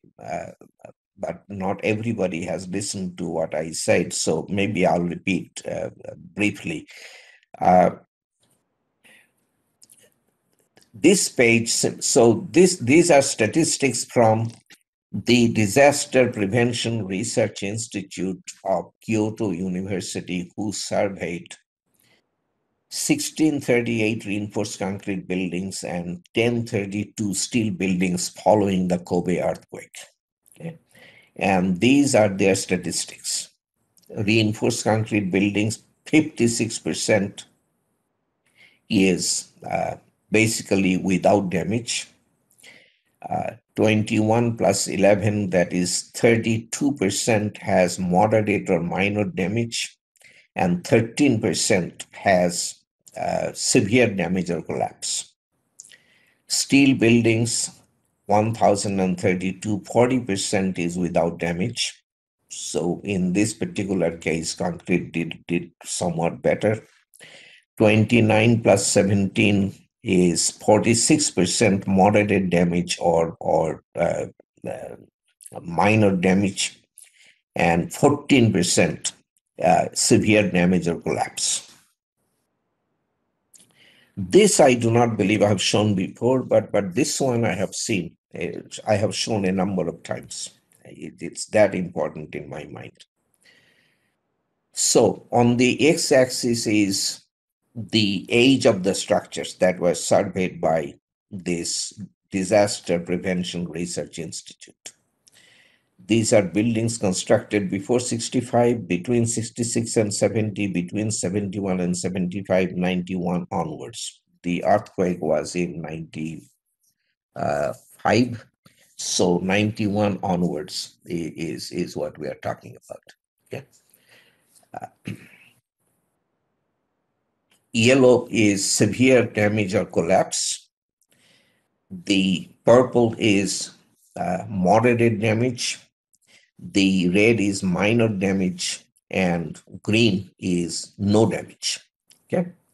So something like 60% of the older buildings has severe damage or collapse, and only about 10% or lower than 10% has no damage.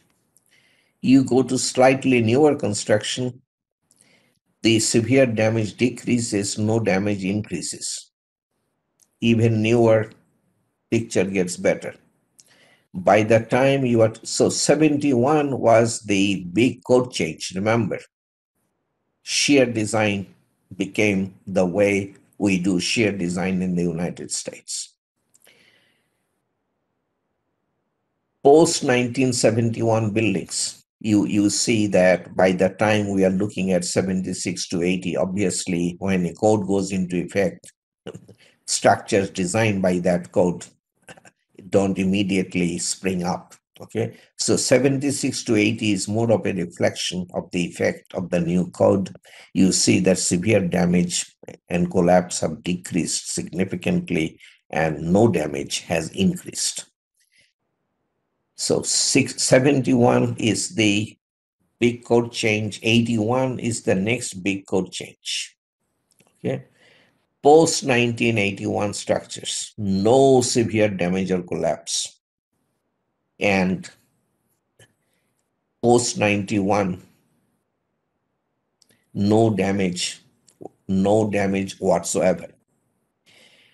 So that tells you about what building codes can do for you if they're properly formulated, but much more importantly, if they're properly enforced. In Japan, enforcement of the building code is something that goes without saying. Japanese are law-abiding people. They do not break the law even when nobody is looking. They just do not do that. If the code and the law require something to be done, you can absolutely count on the fact that it will be done. And because of that level of code enforcement and the fact that the codes are basically sound, they don't change their codes every 3 years like the US does. They have been happy with these 81 changes and they're still living with them. But because of proper enforcement and proper codes, they have done so much better than many other countries. So these statistics to me very important. So I have a few very simple things that I think good to preach, very difficult to actually implement because there are pressures. Architects want interesting layouts. Owners want ideally no columns. They want to rent the entire space. In Hawaii, I see this taken to an extreme. Really, nobody wants columns or walls or anything. No visible means of support is what they would like. The entire space, particularly when it is an ocean facing building, open everything up. Why bother with columns? Why bother? So anyway, I mean, we can say what should be done, but then the people with the money will dictate what he will actually do. uh, and architects have their own thing. So engineers are at a disadvantage, but then again, it is the engineer's responsibility to uh, keep the structure intact when it is subject to unusual loading. Okay, so these are things that we should aim for. Make building simple in plan and elevation with a minimum of setbacks or changes in section. Yeah. I would again repeat, easier said than done, because no architect would want a box building, I can assure you. But the more complex the layout becomes, horizontally, vertically, the more problems you are looking at. So make building simple in plan and elevation with a minimum of setbacks or changes in section. Avoid discontinuities in strength, stiffness, and geometry. Okay, all three are important. Strength discontinuity, we talk about weak study. Stiffness discontinuity, we talk about soft study. But there can be geometric in discontinuity also. Okay, a column. This was a huge problem in Bangalore. Uh, so they not only have the ground level open for parking. As you go up, they go horizontally out. So they may have a 5 foot horizontal extension beyond the outer column line, because that is very nice space to have. And many times the columns in the parking area do not go straight up. There is an offset. The columns above do not align with the columns in the parking area. So anyway, avoid discontinuities in strength, stiffness, and geometry. Keep building symmetrical to the extent possible, and that will keep torsion away. And that does you so much good that you wouldn't believe. The less torsion you have to deal with, the better off you are. Okay, so it's as simple as that. Keep building symmetrical to the extent possible. Avoid torsion.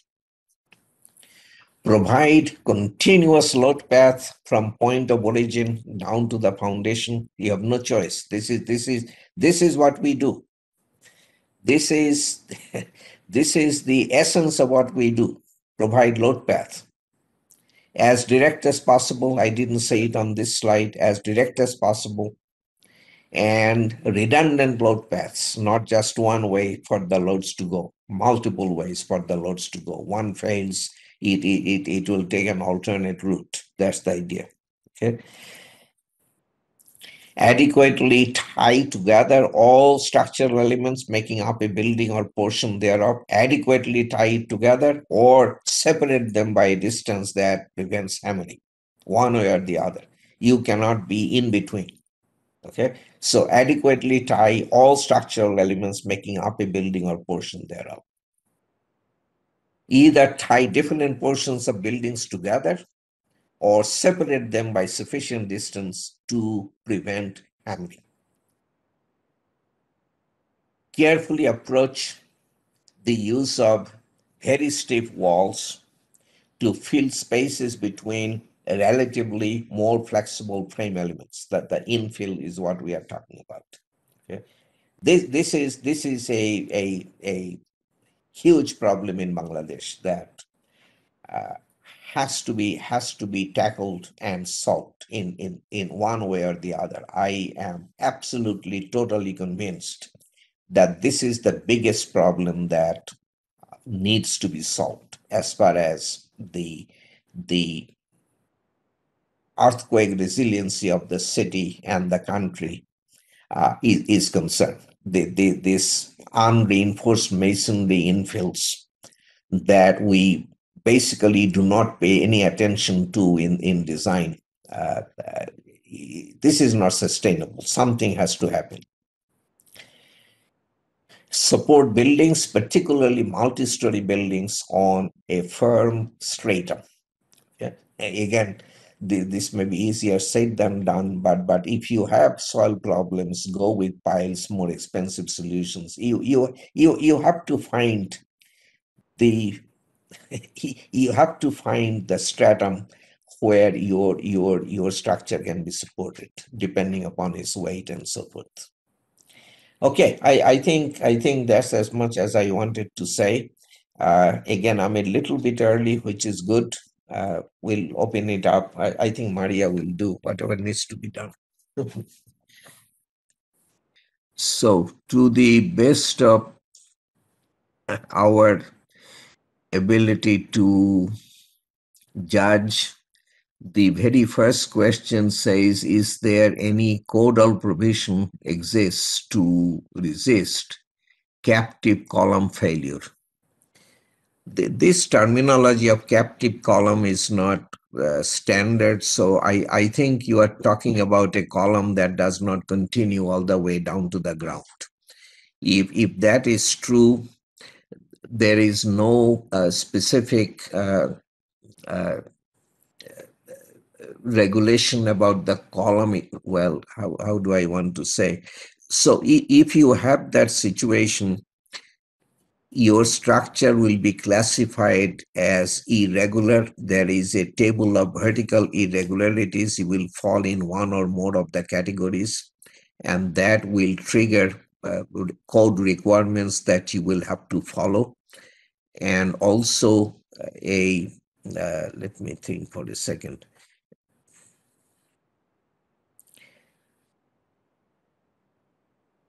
Yeah, that's all I'm going to say, because for that column in particular, I do not believe we have any specific requirements, but irregularity will be triggered, and the code provisions that you have to follow when the irregularities are triggered should take care of that column. Okay, next question. Just go down arrow. Down arrow. Yeah, but this one. Yeah. Okay. So why shear wall carry more lateral load than column if we maintain same dimension? Why we maintain same dimension part, I do not understand, but typically nothing is simple. So I have to say if the diaphragm is rigid, if a rigid diaphragm, rigid means in plane. A diaphragm that does not deflect too much in its own plane is a rigid diaphragm. Most concrete slabs are rigid diaphragms. And rigid diaphragms impose equal displacements on the vertical elements. So you have columns and shear walls on the same level of a building. If the diaphragms connecting them are rigid, they will be subject to the same lateral displacements. Then the stiffer elements will attract more force. A shear wall is typically much stiffer than a column. Remember, I is proportional to the square root of length. So that is the very simple reason. Whatever is more rigid will get more loads. Okay, is epicenter located in joint of two plates? No. So you are referring to tectonic plates. Tectonic plates are moving all the time.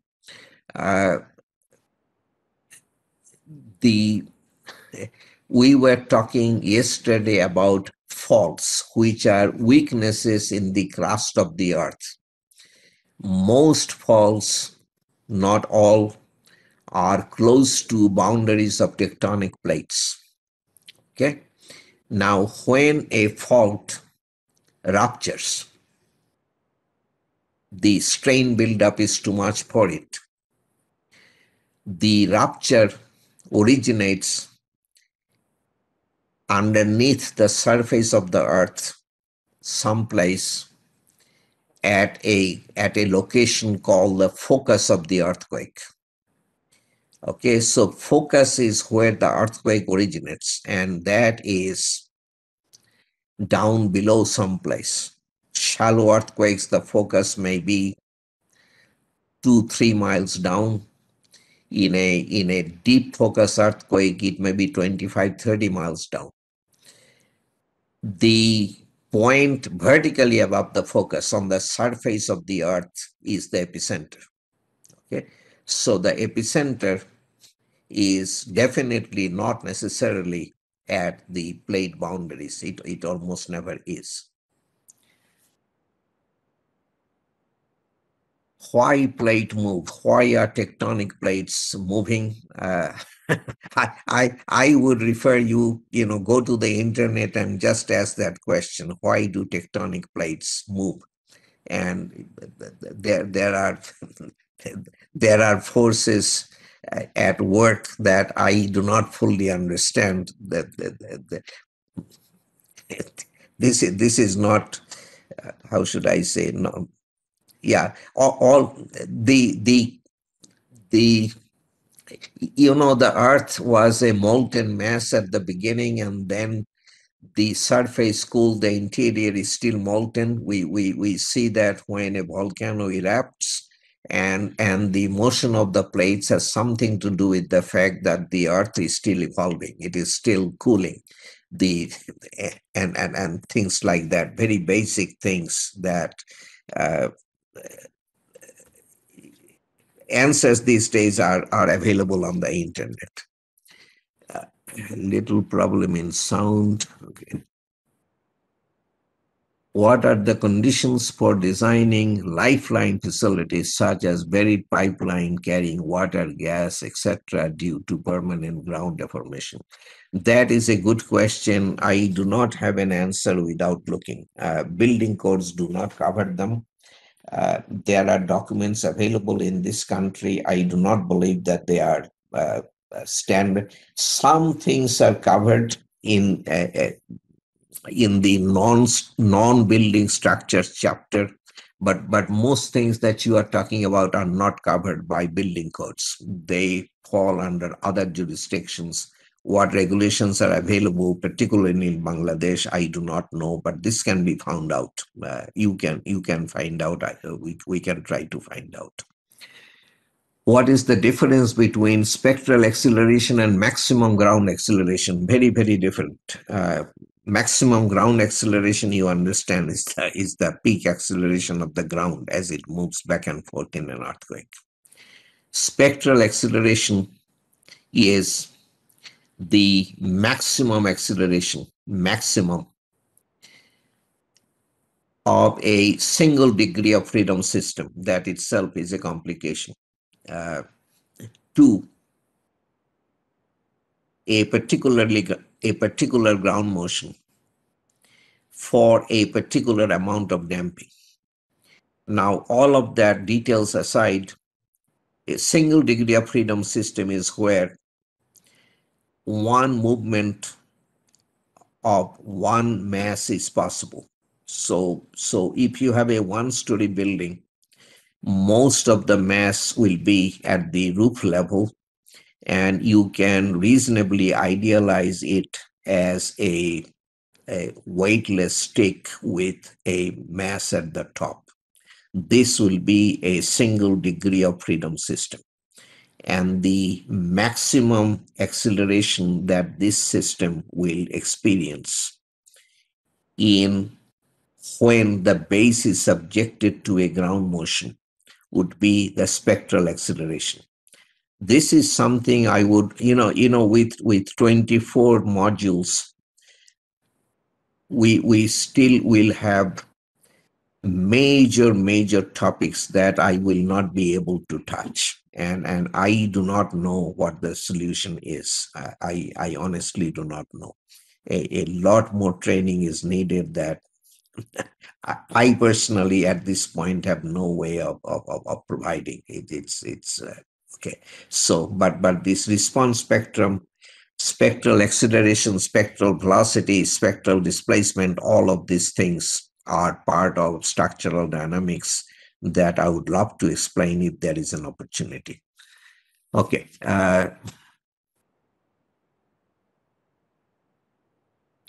What is 2% response spectrum? I do not know what a 2% response spectrum is. I believe that you are talking about a response spectrum for 2% of damping, 2% of critical damping. I'm pretty sure that's what you are talking about for 2% of critical damping.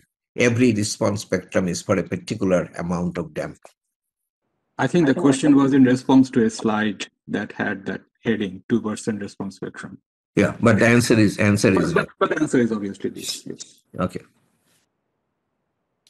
Can you explain the dual system and building frame system for the steel structure with bracings?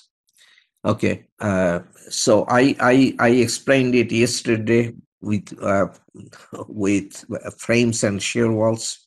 Brace frame is the same as shear walls. So a dual system with brace frames will be where you design a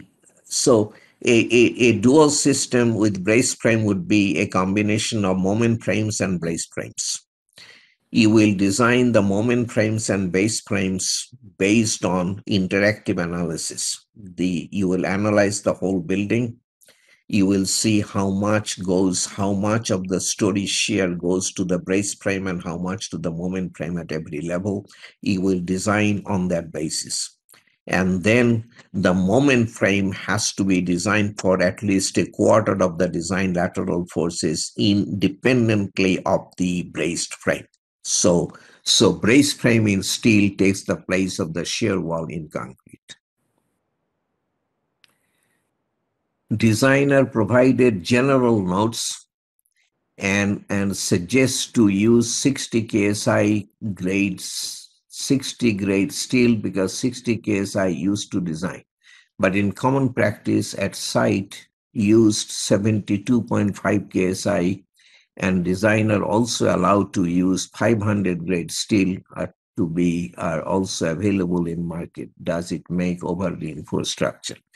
That is a very good question. So just increasing the steel strength does not. Go ahead. Yeah. Just increasing the reinforcement strength does not make a member over reinforced. So you have 5 bars of grade 60 reinforcement. If you have four bars of grade 72 reinforcement, you don't have an over reinforced situation. Or 3 bars of grade what was the other one? Anyway, you get that, you understand the concept. So as the strength increases, if you drop off the amount of reinforcement, you do not end up with an over reinforced situation. So that part is simple. What is not simple is the properties of the reinforcement are different. Grade 60 stress strain curve looks very different from grade 72.5 stress strain curve. And the ductility of the material, the inelastic deformation capacity of the material comes from the shape of the stress strain curve. So you have to be careful. It is not as simple as just keep the product of the bar area and the strength the same. That is helpful. That is something that will help. But in addition, the high strength reinforcement has to have inelastic deformation capacity. Otherwise, you are looking at potential problems. Yeah. I believe the question meant to say that the number of bars remains the same. If the number of bars at the site, they just replace the 60 KSI bar with a 72.5 KSI bar. That's it. That you cannot do in an earthquake situation. You absolutely cannot do that without checking things out. I really mean it. You cannot just substitute with higher, just like you cannot throw in 4 bars where 3 are called for. You cannot throw in high grade reinforcement where the lower grade is called for. That cannot be done in earthquake resistant. Please provide recorded video if possible. Yeah, we are going to provide them. We discussed it, and I do not know where. I think I was supposed to ask Raju for permission. Whether I did, I have to check. We did discuss it. We will make the recording available, no problem. So give us a day or two that they will be available to you. Yeah, we will make everything available to the extent we can. Can two identical structures having same mass and geometry have different natural peak? This question I read yesterday. Yesterday was the same mass. Today it says same mass and geometry. Geometry, I don't know, is not a very definite term. If you have the same mass and the same stiffness, then you will have the same period. If you have the same mass and not the same stiffness, then the period can very well be different. In a steel mezzanine floor system where concrete slab is used only as a covering material, can diaphragm be considered, and can we take that slab stiffness into account? This question is not clear to me. Steel mezzanine floor system, concrete slab is used only as a covering material. Do you understand this, bro?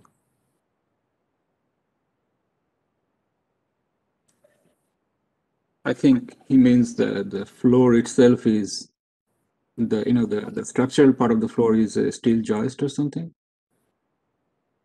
And on top of that, there is a concrete layer, which is not composite to the steel. So the floor system is a steel mezzanine. I understand that part, but it is a mezzanine. So there is a concrete layer on the steel floor. Yeah, but this diaphragm action, I don't understand. If we can count on the concrete for diaphragm action.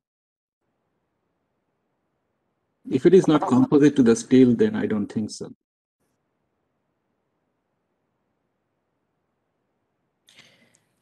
These mezzanines, they're quite often cantilevers. There is really not necessarily a connection. So where would the shear go? It's very questionable, I would say. I don't know. I mean, I have to have more specifics to answer you properly, but it seems very far-fetched that what you are describing will act as a diaphragm. I would say that much. Why the gravity column failed where this was a frame structure, 1994 LA earthquake. It's not a frame structure. It's okay. So I think this is very fundamental for everybody to understand. It's not a question of frame structure, shear wall structure, what type of structure. Anytime certain structural members, some structural members are designated not to be part of the seismic force resisting system. Okay, you have 10 columns in your building, and you decide earthquake forces will be resisted by 6 columns, and the other 4 columns will be gravity columns. Okay, engineer is free to decide that. The code gives him that license. If you make that decision, then these 4 gravity columns must be checked to make sure that they sustain the full factored gravity loads as they deform together with the 6 seismic force resisting columns all the way up to the design earthquake displacements. This is deformation compatibility. Anytime you have excluded a structural member from the seismic force resisting system, you have to check deformation compatibility. It can be a shear wall frame structure, it can be a frame structure, it can be in a shear wall structure, the same thing. You have 6 shear walls, you have decided to take the forces on 4 of them, 2 of them are gravity walls, you have to do the same check. Okay. So the key thing is that you have excluded something by your decision from participation in seismic resistance. In reality, the earthquake doesn't know and it doesn't care what you have assumed. Okay. If you have 10 columns in a building, all 10 columns will be resisting earthquake forces. Make no mistake about it. These assumptions we make as design devices, if we are allowed to design and detail only 6 out of 10 columns for earthquake resistance and spare the other 4 from special detailing, if we are able to satisfy deformation compatibility, that's what we are saying. Okay, hopefully that is clear, but I have no way of knowing. Okay.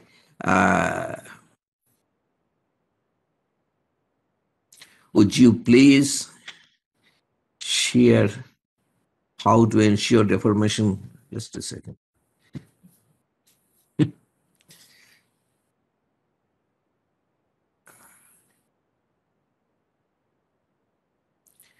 Would you please, I think you want to say share, how to ensure deformation compatibility during structural design.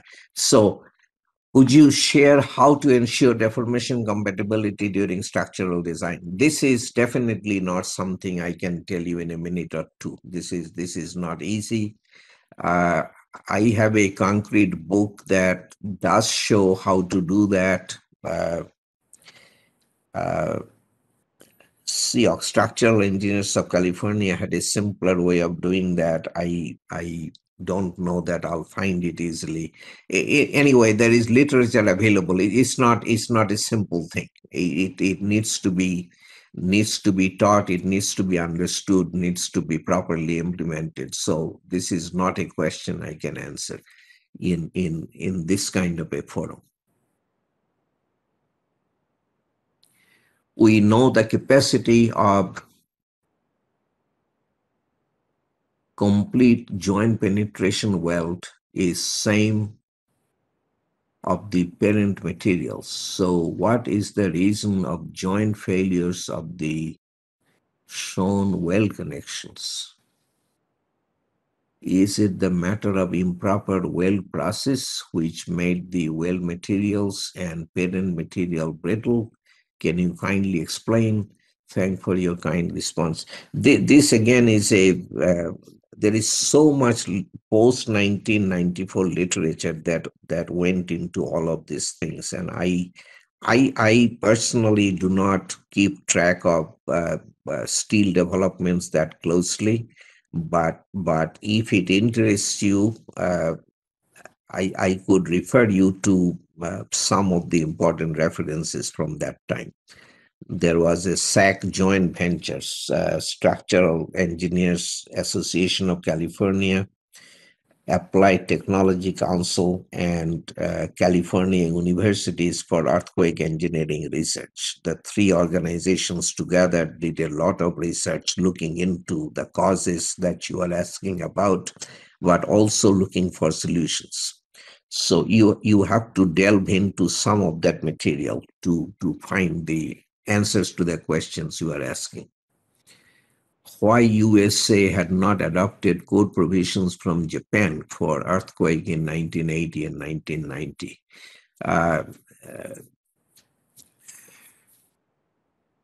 Part of your question is valid, part of it is not valid. First of all, it's not 1980 or 1990. We talked about 2 major changes in Japanese codes. One in 1971, which was essentially ductile detailing for columns to prevent premature shear failure and things like that. This was implemented in the 1973 UBC. In the Japanese case, it was the 71 change was because of the 1968 Tokachi Oki earthquake. In the case of the US, the 1973 UBC changes were the result of the 1971 San Fernando earthquake. Both countries implemented similar detailing requirements. California detailing requirements or US detailing requirements are significantly more stringent than the Japanese requirements because the Japanese provide more strength to their structures than we do. So there are differences, but the spirit was the same. And the US definitely have implemented what Japan did in 71. The two-step design prevent damage in earthquakes that occur several times in the life of a structure and prevent collapse in less frequent earthquakes. That has not been adopted in the US. I don't know, these things have never have one reason. It has been discussed. So far, consensus has not been reached. We are now discussing in a vigorous way so-called functional recovery, how to we prevent collapse in the maximum considered earthquake. That provides life safety in the design earthquake. So the big thing we are taking care of.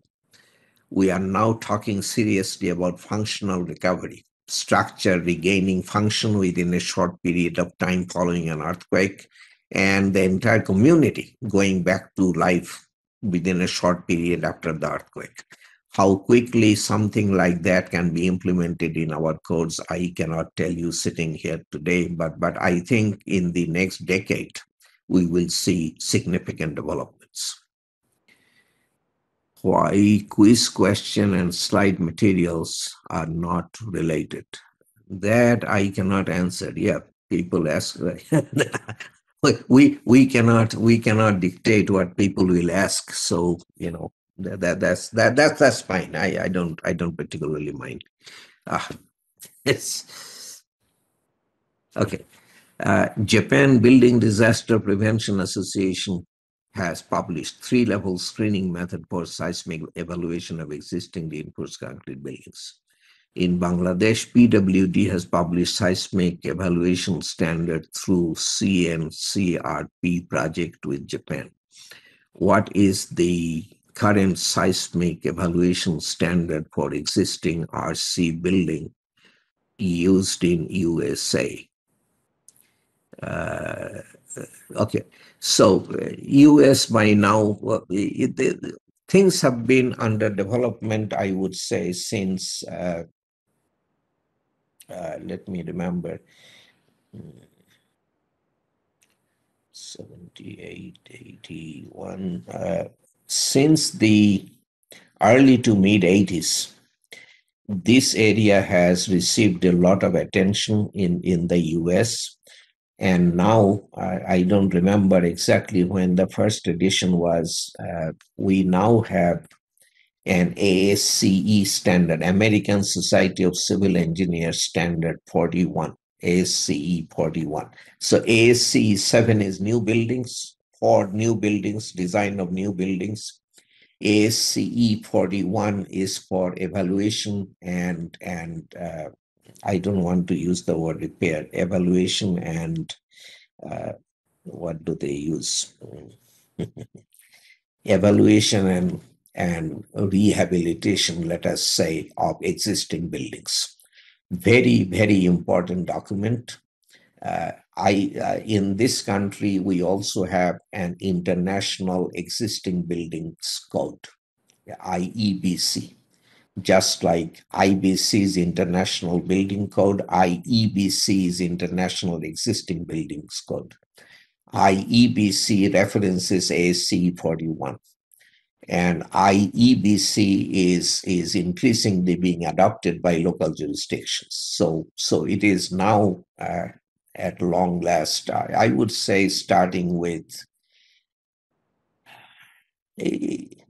as recently in the last 5 to 10 years, it's kind of organized now.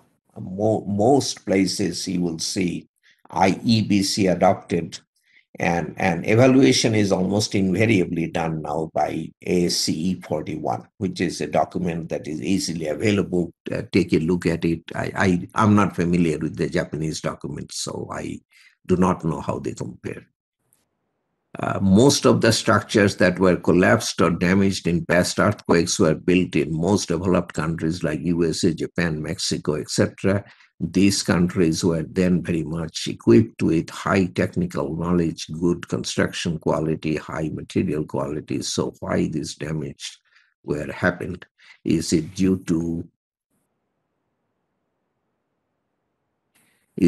to special seismic design detailing was not available at that time? So I this is such a general question, is difficult to, but let me tell you that the whole point of the observations at the end of my talk was that if you spend enough money, anything can be engineered, and to see that, all you have to do is to take a short trip to Dubai. Okay, so Dubai, you will find buildings that twist, that have a smaller plan at the base, larger plan at the top. It leans, all kinds of things that you would do only if you have money to throw. Do not make any structural sense, and they do it. But when you do those things, you make the structural engineer's life very difficult. Something that does not make structural sense can be engineered for, but it costs money, and the solutions are kind of forced solutions, though, as opposed to natural solutions. Okay, some things are natural, and that's the best way to go. Okay, and if you want to go beyond what is natural thing is that as the loads decrease towards the top of a building, the column sizes stay the same or decrease. That's the natural thing. If you want to do the opposite of that, that can be done. It will cost you money, and because it is an unnatural solution, you will never know all the unintended consequences that may ensue at some point in time. And what I said is generally true. It is particularly true when it comes to earthquake resistance. So if you have irregularity, yeah, Japan is a very advanced society. 1985, they had a lot of technical knowledge. At the same time, as I mentioned, the loss in the Second World War was a huge blow. That the place that Kobe was bombed out, completely bombed out, and without resources, what would you do with your knowledge? How would you build? So they came up with these solutions: steel reinforced concrete. Okay, and that innovative solution had unintended consequences. They introduced irregularities in structures, and irregularity will do you in, particularly if it is not engineered for. So I knowledge is fine, but you have to have resources. You have to think, and you have to design considering what it is that you are designing, what it is that you are dealing with, and also the